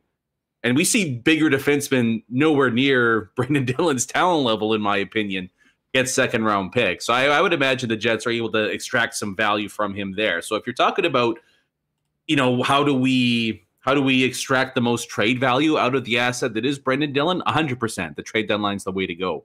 But the other bit of value, and I guess speaking about the Winnipeg Jets organization as a whole, is, you know, how much and can you put a value worth on Declan Chisholm having a chance to play 70 games, on Ville Heinola getting a chance to get into an NHL lineup for more than a couple of weeks at a time? Like, there's a lot of value to be had in finally giving a spot for your younger defenseman to step into the lineup and play legitimate big minutes. I don't know what the value is, right? Like, I don't know what the difference is between those two. Like, if you were to move Dillon for very little now, as opposed to what you could get at the trade deadline, like, I don't know what the trade-off might be there. It probably just comes down to, I guess, like an organizational philosophy. But those would be the 2 differing points you'd have to battle with here. And I think they're also 2 different pathways in terms of how you're trying to build your team. You know, if you're holding on to Brendan Dillon for the here and now, it's to try to make a run at a wild card or even higher playoff spot. If you're looking to move him earlier, then you know what? There's going to be a lot to be had in giving some of your 20-year-old defensemen some legitimate time here. So it's interesting how you can look at it a few different ways there. I don't know what the right answer is, but it would suck for a 3rd straight year to have defensemen as talented as Chisholm, Heinola, I mean, some of the other guys in the system as well, to have them just in limbo here, not getting much of a chance at the NHL level when they've shown that they can already dominate the level below them. Yeah, listen, here's the thing. I mean, it's very different between the 2. Declan Chisholm has had a cup of coffee up here due to injury, but has shown that he's ready to take that next step and deserves an opportunity. Ville, and I'm a Ville fan. I mean, I still hold out high hopes that, you know, he can turn into the player that we thought the Winnipeg Jets were getting when he was drafted. The problem with Ville, and listen, one of these guys needs to do this. They're going to get tons of opportunity to play in the preseason. Presumably at some point they're in a game in real live bullet NHL action.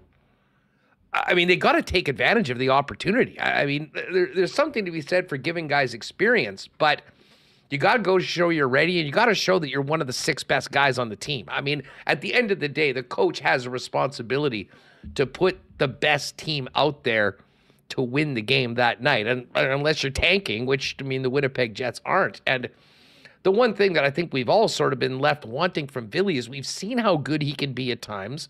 We've seen the things that he does well, but it just hasn't all come together when he's been given NHL time and minutes. And unfortunately for him, it has been crowded.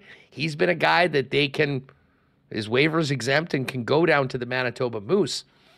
But I mean, at a certain point, I mean, you got to get out there and make the most of that opportunity and make the decision a no-brainer that, listen, we got to figure out some way to do it because this guy needs to be in our lineup. He's good. He belongs.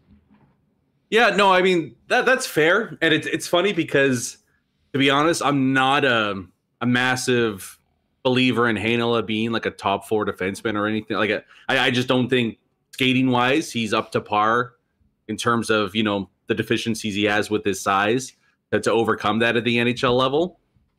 But I mean, the Jets, the Jets have blocked these defensive prospects for so long now. Like I don't think an argument against it. I agree that, you know, going back to last preseason, where it was Sandberg, Heinola, Stanley, maybe some of the other guys, it wasn't like Heinola, you know, jumped off the page and, you know, made it absolutely certain that he was going to get into the lineup. But there were no spots for these guys. Like there's not enough. Found a way.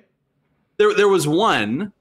But on top of that, you also lost Johnny Kovacevic on waivers because there were no spots to be had there. And the other spots that were available were a 7th defenseman, which, you know, you don't want to pigeonhole some of your younger defensemen. In all fairness, where was Johnny Kovacevic on the depth chart? 10th? No, well, but because there were no opportunities for him to step in legitimately. I thought he showed himself really well the prior year in the NHL. Did too. So, right? Like, it wasn't, I mean, you talk about go out there and make an impact in the games you get a chance. He legitimately did. And then there were no chances for him. And then he gets sent out onto waivers, which is the exact situation the Jets find themselves in this year. Albeit, you know, maybe a little less certainty with Chisholm playing less than Kovacevic had at the time. So, I mean, that I understand both sides. I really do. But I've made this point, and I don't want to repeat myself too often here, but I do think that if the Jets, if their goal, if, you know, their realization that as a small market team, they have to do things differently and they want to draft and develop, part of developing means leaving open some spots for your draftees to get into there. So that's that. I do believe the Jets really need to step back and take a look at how they're building out some of their rosters, and they have to look, there's the complaint all the time that guys don't want to come here by trade. You know, we try to do this and this, but nobody. Okay, so what are you doing to differentiate yourselves then? One of the ways you can do that is by taking a bit of a chance and playing more of your 20, 21, 22-year-old. The irony of that whole bit is that this logjam is because the Jets did acquire 2 veteran guys that agreed to come here, and Brendan Dillon and Nate Schmidt. And, you know, the Schmidt deal, I think that if their culture was in a different spot, that trade's never made. I mean, I really do think that he came in as much to be a guy that could lighten the mood and be, I mean, the Jets really did need that guy at that time coming out of that miserable season and the way things ended up and just the way everything had been trending. But, I mean, we all joked about the reacquisition of Matt Hendricks as the director of morale there a little while ago. I mean, you know, it's a lot to have a guy on your books at $6 million taking up a roster spot and being in a spot where you could probably play younger, cheaper players that certainly have a brighter future because of some of the intangibles that he brings to it. And, you know, I do wonder about Schmidt's role with the club this year. I mean, listen, I think if they were able to make some sort of a deal, that probably would have happened already. That is a very, very difficult trade, a difficult contract to move. But at a certain point, I mean, if he's your 6th defenseman, even if he's making that much money, to your point, I think it really is incumbent to get some of these other guys the opportunity to get into the lineup and play. And hey, 2 weeks into the season, we could be talking about 3 guys on IR and everybody's in there and it's sink or swim. And that is something that happens. And they've sort of been uncharacteristically healthy really over the course of the last couple of years. A lot of the guys have been playing, but man, it is a real catch-22 right now because, you know, once they made those 2 acquisitions, it really, well, first of all, they didn't have money to sign Andrew Kopp. And that's actually turned out quite well with, what ended up happening with that trade. But I mean, there's no real end in sight, especially with another year on Schmidt's contract afterwards. So, I know we talk a lot about these big players and who may or may not get moved. To me, the most interesting and maybe the most important storyline of the Winnipeg Jets is how things shake out on that blue line. Who's on the club? Who gets a chance to play?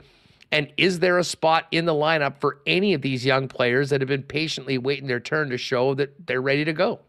Yeah. I mean, the only reason I don't even mention Schmidt at all in any of this is just I think it's untradeable at this point. So it's hey, if they can, it's great. I just think it's a moot point because, realistically, unless you're tacking a first-round pick onto that contract, you're not moving it out. And the Jets... That's a no-go. It should have 100% be an absolute no-go there. And I don't even mind when they made the initial trades for Dillon and Schmidt because the team was in a slightly different... it was more of, let's go for it. We want a little more depth on our blue line here. And I guess that was also while Morrissey wasn't the guy that he is right now. So it was more of a, let's try to be deep 1 through 6.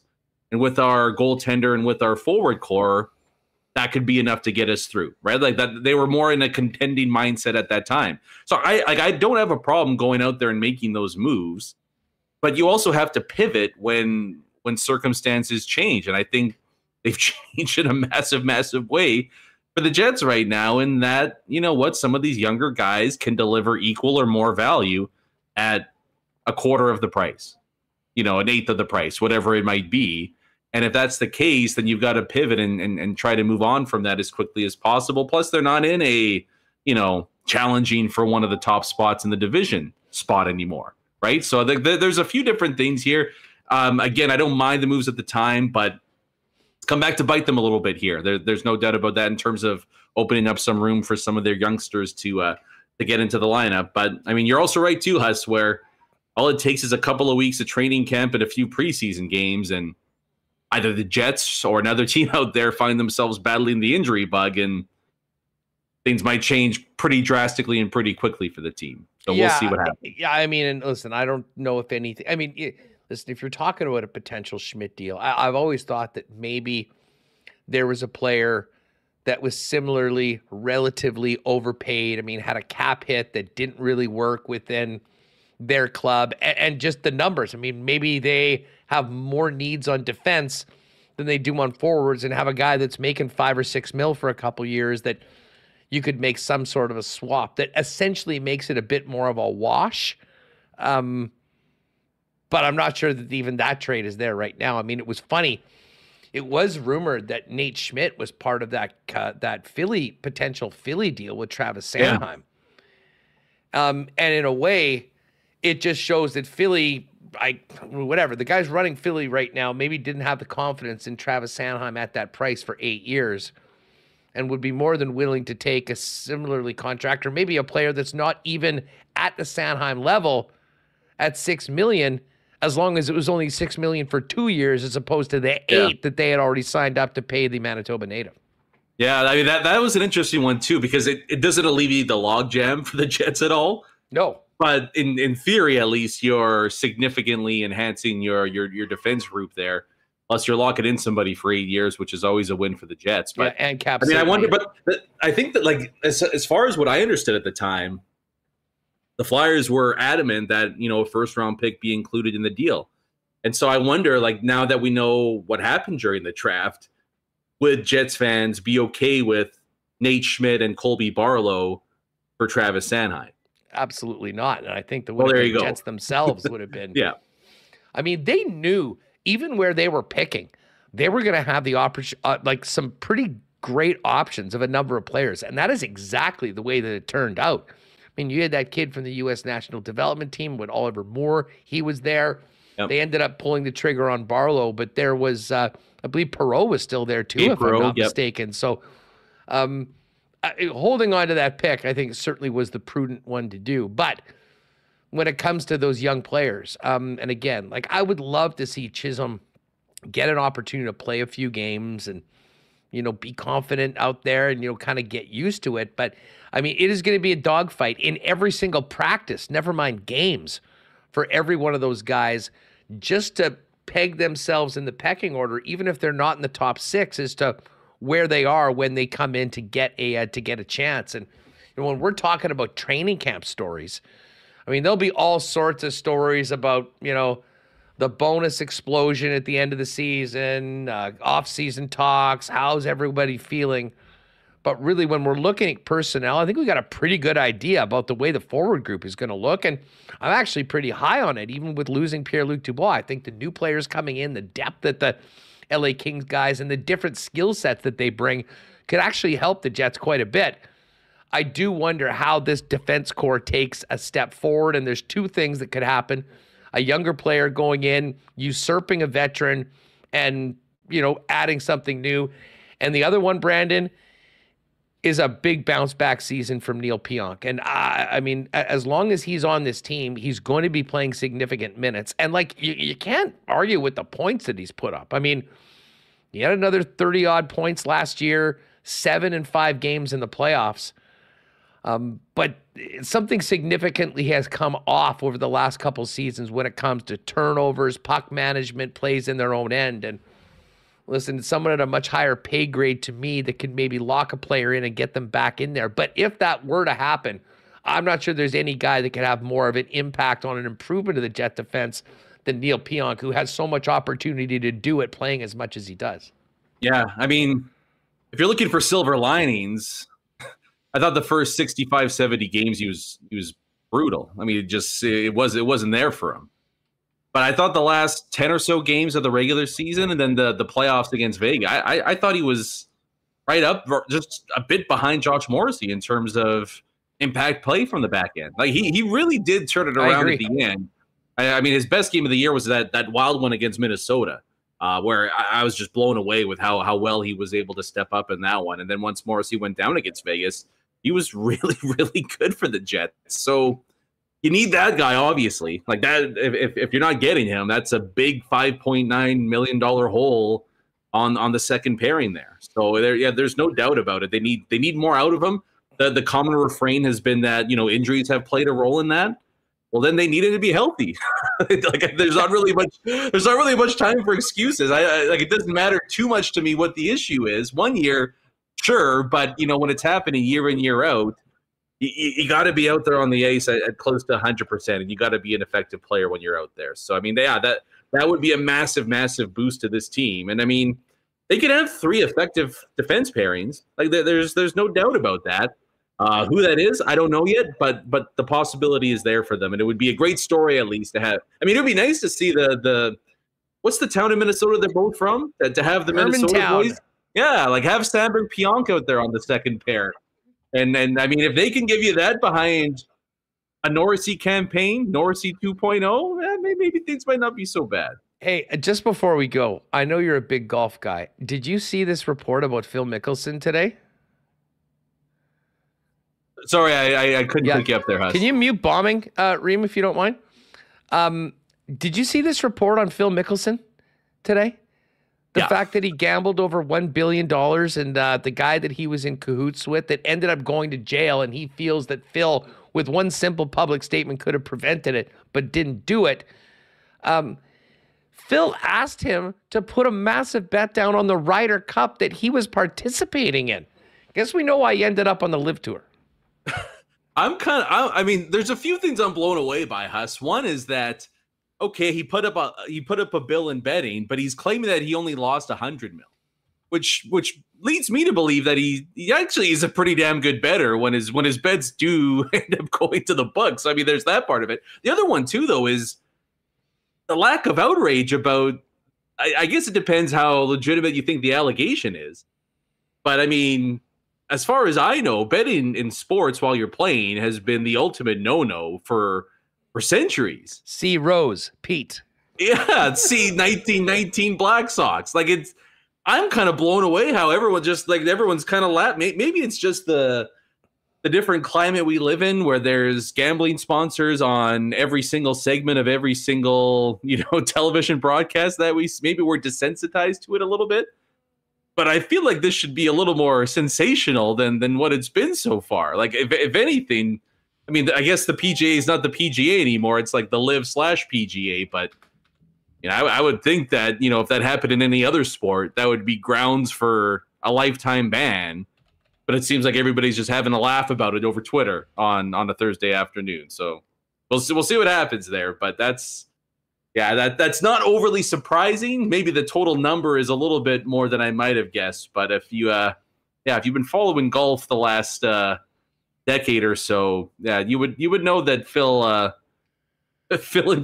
enjoys hitting the sports books in Vegas time and time again. Nobody more. I mean, it's a fascinating story. I mean, this Billy Walters, who was about as sharp as they come, Phil approached him to partner up with him, and he said he's only going to do it if Phil had access to higher limits than he already had, which of course he did because he was betting so much and often very, very recklessly. That ended up winning. But I mean, $1 billion in bets spanning 3 decades, $100 million in losses, bet $110K to win $100K, 1,115 times. And at one point in June of one of the months, one of the years, 143 wagers in one day. Hey, it's his money. He can do with it what he wants. And I don't think he was ever in that bad of shape, but I'll tell you what, this story, and the book is called Gamblers: Secrets of a Life at Risk by Billy Walters. Alan Shipnock at Fire Pit Collective done a great job in following this, and they're not mentioning any of the personal things that have been rumored for a while, but just this story alone. And the fact that Billy Walters said, "Are you freaking crazy?" when he wanted to put a wager on the Ryder Cup, it's just, I mean, sometimes guys get a little in over their head, or they think they are. Phil does seem, I mean, they call him Fig Jam for a reason. He's never been short on confidence, and I think that even got the best of him at a certain situation. It'd be fascinating to see if he comments on this at any point. I think lives at Bedminster this week, and then, of course, nice. Lots of talk about Ryder Cup. Oh, you're not tuning in. I'll make sure to check that out on the CW. yeah, exactly. Hey, DeChambeau, 58 last week is pretty wild. Hey, buddy, have a great one, and let's just hope that we've got some juicy content to talk about the next few weeks before training camp, because it's been a little lean when it comes to the hockey talk as of late. But what the heck? It's August. We can wait for the good stuff. Yeah, it's ranking season at Skates and Plates, so that's how you know where we're at right now. I hope you're ranking what's really important to us. Let's get some rankings on the plate side of things. The skates can wait till September. I mean, yeah, like no. We'll bring something out there. I was at the St. Norbert Market last weekend, and I dug into a couple local beauties there. So I'll see if I can come up with something for next week's episode for you. Well, you know what? I'll tell you what. If nothing happens, if we're still at this same standstill when it comes to the Jets off season and Jets talk, I think next week when you come on with me, I think we may just have to own it and do a segment on food as opposed to hockey. Okay? I know you will be. And vice versa. Available if you need a guest for the plate segment of Skates and Plates. Talked enough about the skates lately. Dude, have a great one. Thanks for coming on. Yeah, beauty, man. Have a good one. We'll talk soon. You got it. There is our boy Brandon Rewucki. Check out Skates and Plates wherever you get your favorite pods. All right, Bombers Elks tonight. Of course, the Bombers are back. I believe it's the 24th, and it's going to be the Princess Auto game. Princess Auto, proud sponsors of the Winnipeg Blue Bombers. But really, in a lot of ways, every game is a Princess Auto game, because the Princess Auto tailgate is where to be 2 hours before every game. $3.50 popping hot dogs, $5 beers, DJ Finesse spinning. It just gets getting better and better every game. What a great atmosphere. Princess Auto, proud sponsors of WST and the Bombers, and the place where you'll find the best deals on the most unique assortment of tools and equipment around. Everything you need to complete the projects on your list or start something new is at Princess Auto. Shop online 24/7, 365 at princessauto.com.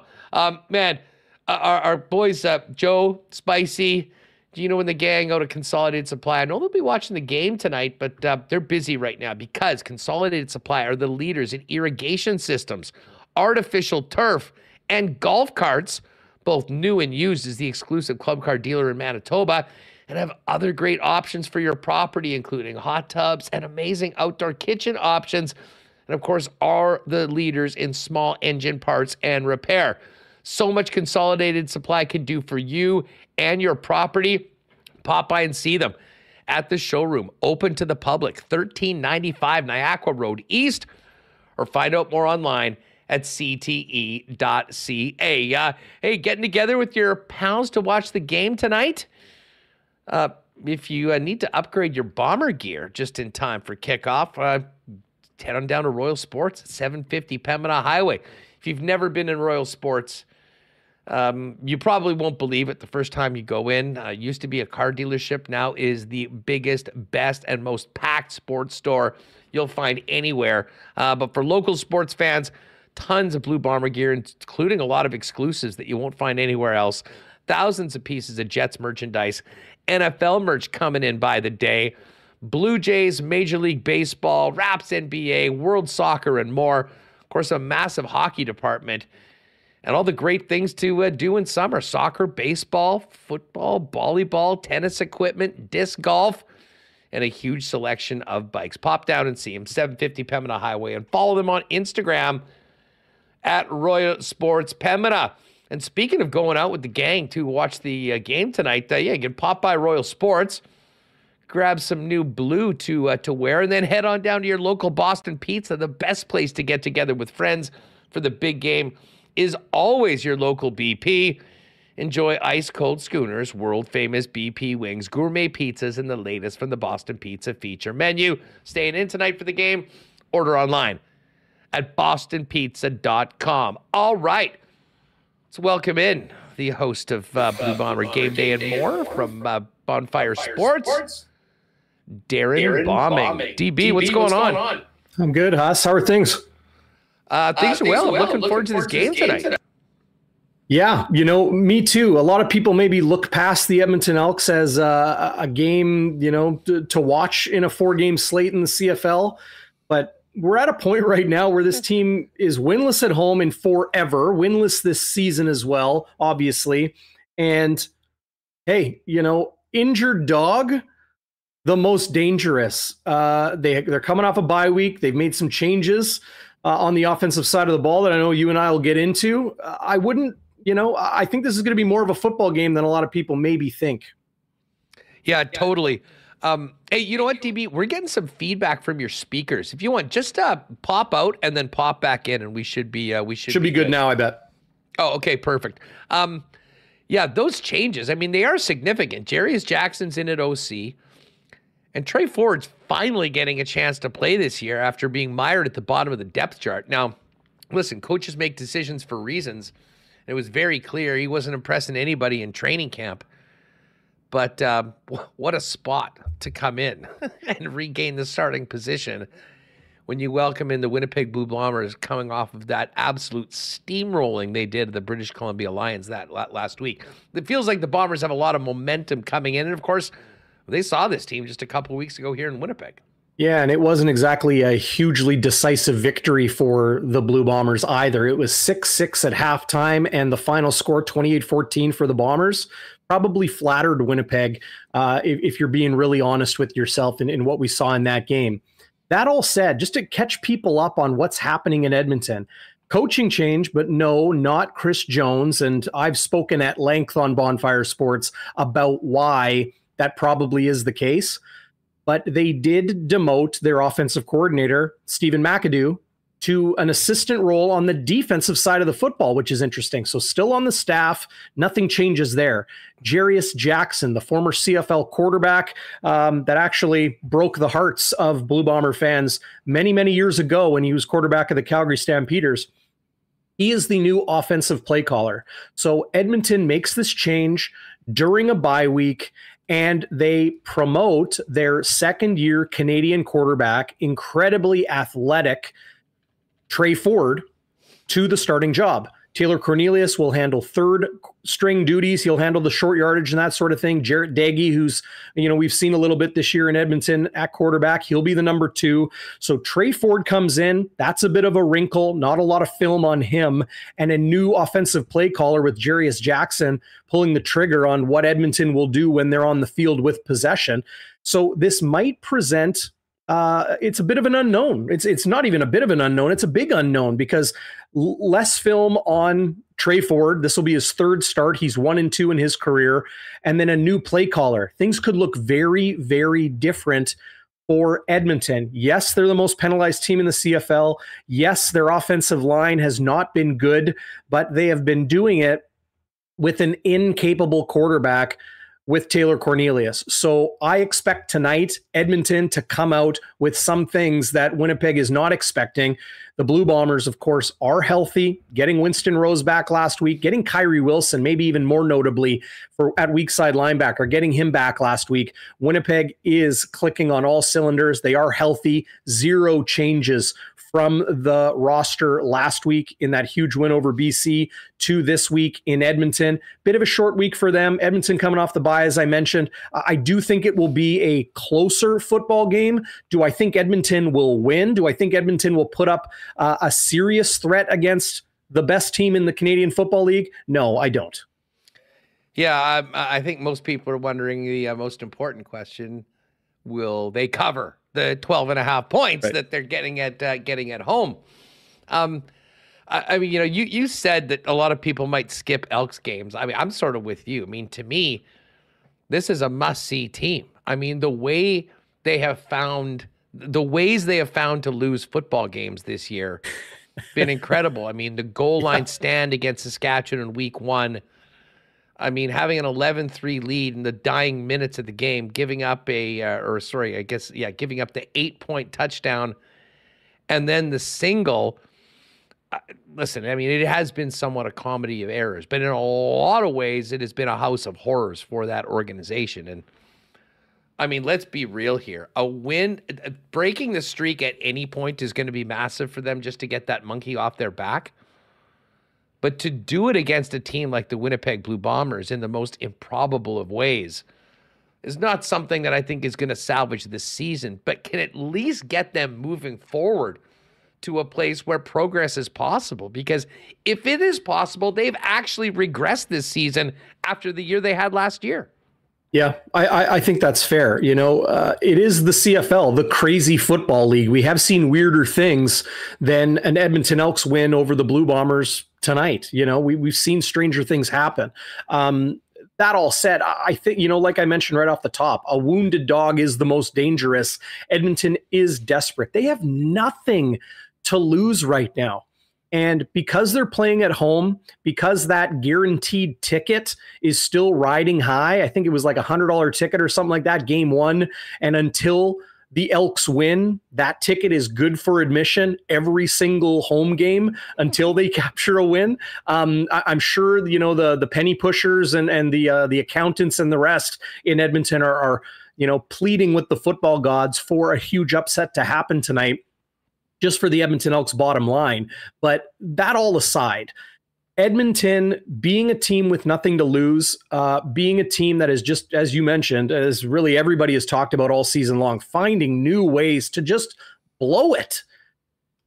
Something has to give eventually. Mike O'Shea did not mince words in talking about the Edmonton Elks this week, and he said they will not go the whole season without winning a game. They will win a game eventually. Of course, he's preparing his team to face Edmonton like any other team that he will face, and he doesn't expect it to happen this week. But Edmonton is going to tweak things. They are going to change things. And at this point, I really feel for Edmonton sports fans. Yeah, they lost their sports talk radio station.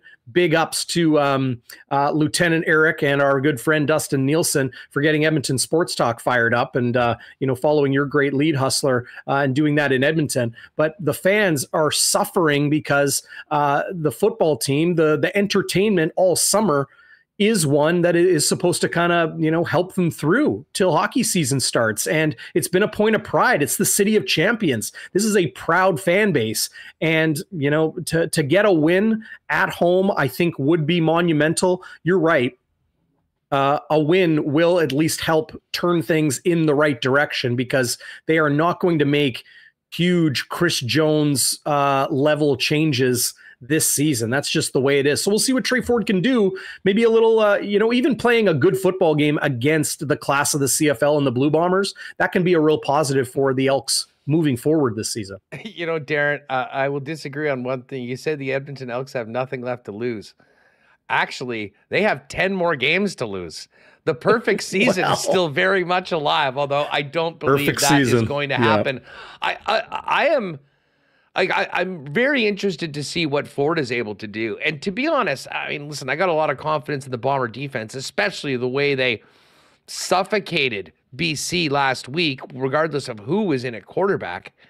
But when you look at Tre Ford, the one thing that the Bombers have been victimized this year at times, and hell, this goes all the way back to Chad Kelly in the fourth quarter of the Grey Cup, is quarterbacks being able to find a little bit of space and running for big chunks of yardage. Cornelius did it, and obviously we all remember the Crumback and what Dustin Crum did in the second half.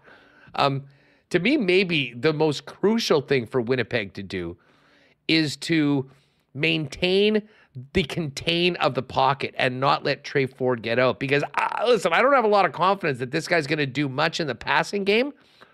But I'll tell you what, if they're able to, move 25 and 30-yard gains, score some points, and give him some confidence running the football, that's been the one thing the Bombers have been somewhat susceptible to. That being said, they certainly weren't susceptible to it last week.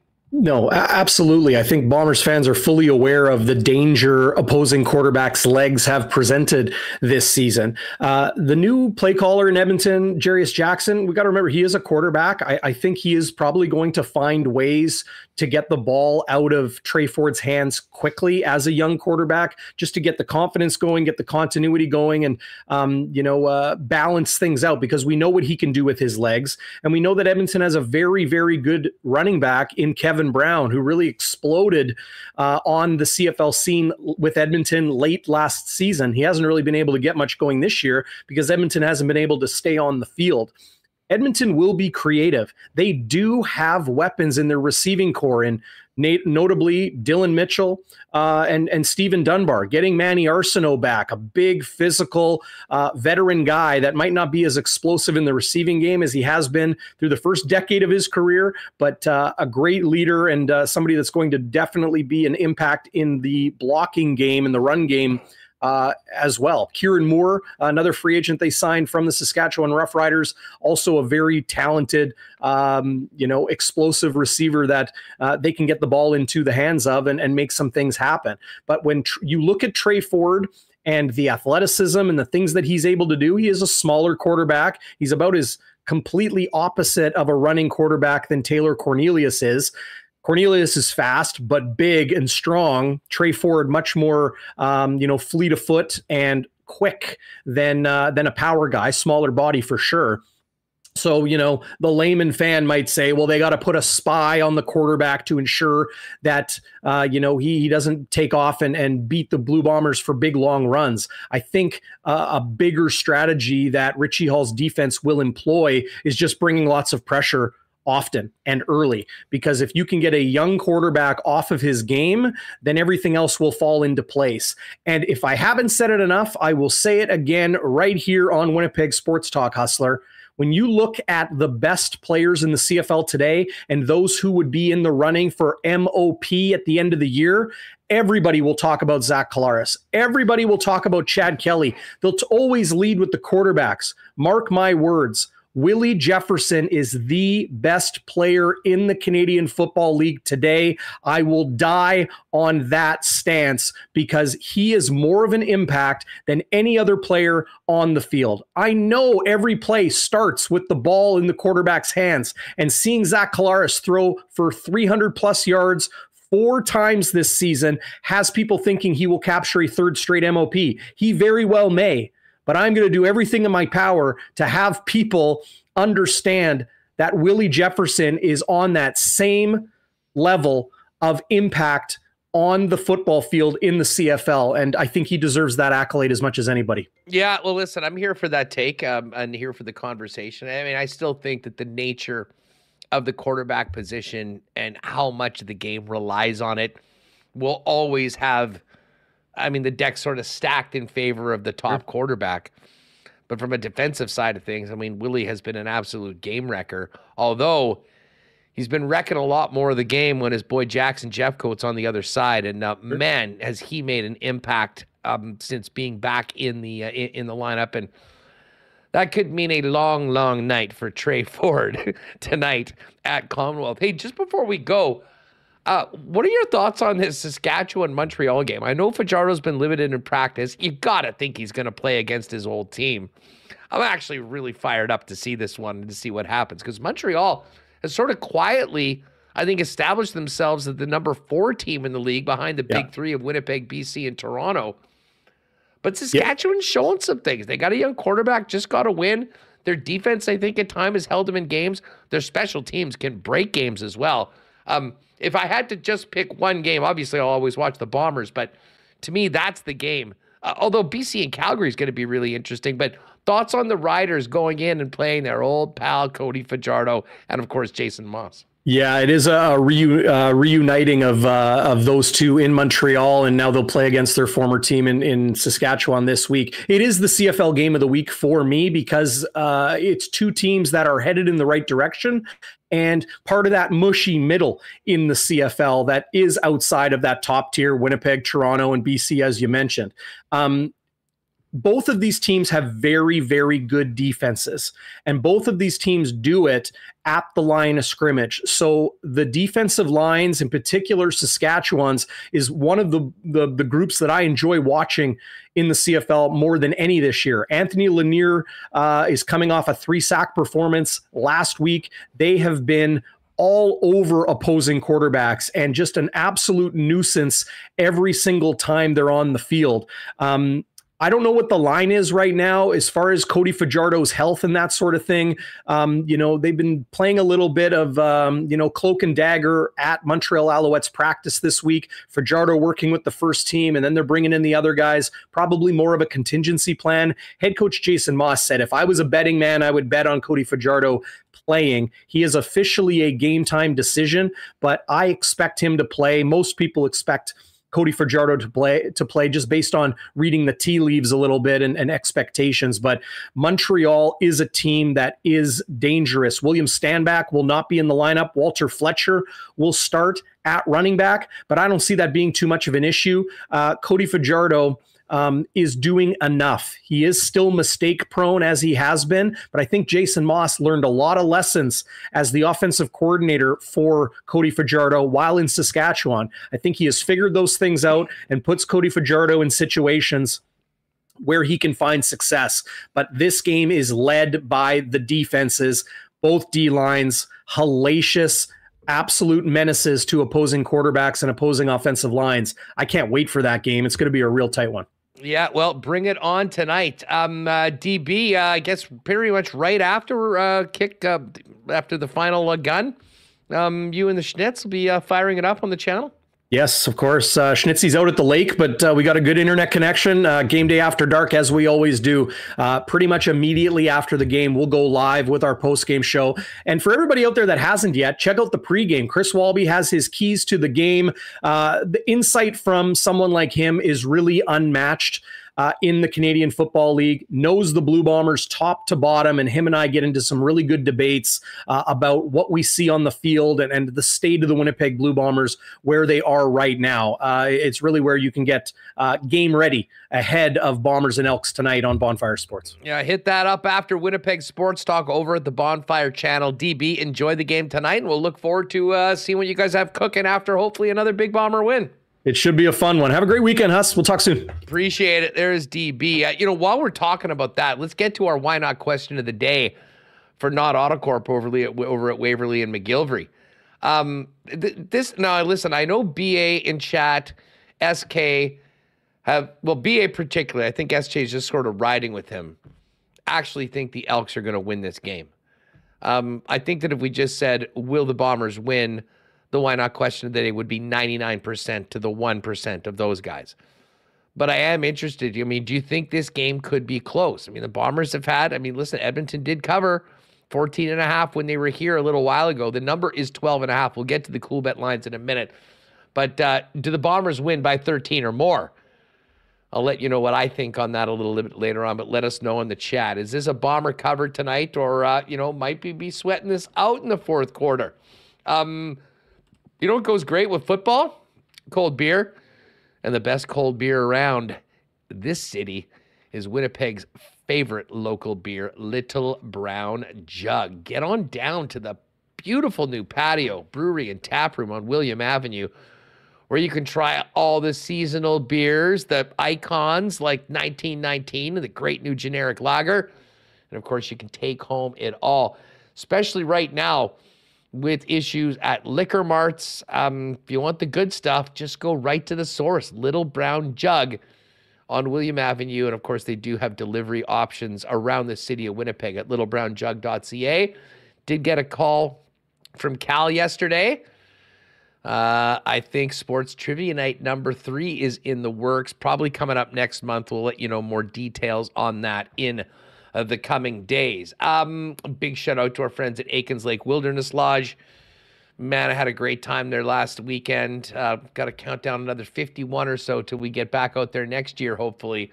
But if you are looking or planning an amazing, whether it be a corporate event, a special trip with friends and family, you don't need to be a pro fisherman. Even amateurs like myself can catch big ones with the great service of the guides there. But find out more online, booking well into 2024 right now. Find out more about availability, options at aikenslake.com, or hit our pal Pitt up on Twitter at Aikens Lake. Let me see here. We mentioned the Goldeyes going on, and we were hopefully going to have Andrew Collier with us today. But he's got a lot going on. Goldeyes are finishing up their series tonight against Lincoln, although it doesn't look like it's a great day. There is a potential of rain a little later on. Fingers crossed, though, we don't have to deal with rain tomorrow, because it's the big night for welcoming and celebrating the career of Reggie Abercrombie, one of my all-time favorites, both on the field as well as to talk to. And I'm actually going to be taking a step out for part of the show tomorrow to be a part of a hot stove with Reggie at the Goldeyes luncheon tomorrow. And then, of course, Saturday is Bark at the Park. You can find out more information on the website on Bark at the Park. But if you go to one game all year and you love dogs, make it Saturday night. Tickets on sale now. Fireworks tomorrow. The full promo schedule available. But a big, big weekend for our friends at The Fish. Let's do a quick look at the leaderboard on the PGA Tour, because the FedEx Cup playoffs are underway. And, my guy Tom Kim with a nice start. 6 under par through 7. One shot up on Jordan Spieth, Nick Hardy, and Emiliano Grillo. And a couple Canadian flags in the top 5 as well. Mac Hughes and Adam Svensson, both tied at 4 under, playing the 17th hole. Of course, the playoffs on right now. Adam Hadwin and Corey Connors also in the top 20. And Nick Taylor in there as well. Only 70 players here and 5 Canadians in this group. Really speaks to just what a great season Canadians have had on the tour. Of course, our golf reports are brought to you by our friends at Breezy Bend. The brand new 7th and 15th greens are open. Continued course improvements, and a great job to everyone that was involved in that out at Breezy. If you're thinking about a great long-term golfing home for you and your family next season, breezybend.ca. Give Corey Johnson a call over at the clubhouse and get on that waiting list for 2023. All right, let's get Remis back in here. Remo, what's your lean before we get to the Coolbet lines on our why not question of the day? Bombers going to run away with this, or is this going to be, yes, the BA says, if the Bombers blow them out, I will be on holidays Friday. Where are you on that? Will BA be here saying, I told you so, or are we going to be talking about a game that, well, the Bomber do what everyone thinks, and certainly the bookmakers say they should do, and that's win by a significant margin? Yeah, I got to roll with the Bombers here, Huss. look, they're rolling. They had a great game. I think Edmonton, maybe the quarterback change helps, but you have to pick the Bombers and their defense. No lineup changes. Kenny Lawler's back. They won before against Edmonton. Sorry, Edmonton. I think the losing streak goes to 22 straight games at home tonight. So I'm going with the Bombers. I thought we looked at the spread earlier in the week, Huss. I thought it was a bit low. Maybe they're giving Edmonton a couple more points. Hasn't moved. Yeah, 12. It's still 12.5. So, I would take that. Oh yeah, I'm going to be throwing in the Bombers. The Bombers are 12.5-point favorites. Alouettes 5.5-point favorites for tomorrow's game against the Riders. BC 6-point favorites over Calgary, and the Toronto game's still off the board, awaiting the status of Swag Kelly. He's in. I saw. For some reason, they're still not putting it up, which is interesting. I mean, and the Montreal game's up there. I guess maybe people don't believe that Cody might not play. Oh, sorry. Coach Dinwiddie said today he's trending upward, believes he will be starting Sunday against Ottawa. That's what I saw. And then a good chance, Dave Naylor says, Dave Naylor also says indications are he's going to start. Excellent. Well, it would be nice to get that line back up on the board. But we did do the lock shop earlier today, and I got two things for you. We've got a partner parlay. Usually we do that for the Friday, Saturday, Sunday games, but, well, we didn't know what was up with Toronto. We knew some people would want to get on the Bombers, so we've got one for you today, starting with tonight's game. And we did hit it last week again at just about 7-1. We've hit two of the last 3 weeks. And here's what we got for you today. Bombers minus 12.5. Riders plus 5.5 in Montreal. And we were going back and forth. I personally was on the Stamps. Dusty was on the Lions minus 5.5, although he gave me the benefit of the doubt last week and we won. So I'm returning the favor to him. BC with VA back. Plus 660 for the Lock Shop Partner Parlay. Right now, got to get in on it before kickoff tonight of the Bomber game. But a nice little boost, and hopefully we can make it 3 of the last 4 weeks. If you just want to focus on tonight's game, the guys asked me if I wanted to put together a little WST parlay for a Bomber special for tonight's game, and I did exactly that. I'm feeling Kenny Lawler. I'm throwing Kenny Lawler over 74.5 as my play of the day on the Coolbet socials. So we're going to lock in Kenny Lawler at 75-plus yards receiving. The over-under on Zach Collaros receptions is 19.5.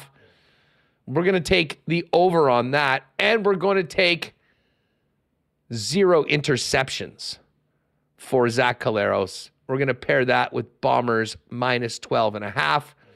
So a clean game from Zach, a big game from Kenny Lawler, a Bomber cover, plus 550 right now, WST exclusives. And by the way, if you do want just something else maybe to throw a sprinkle on, I love the Japanese tonight in the Women's World Cup going up against Sweden. It was actually plus 125 yesterday. It's plus 130 right now.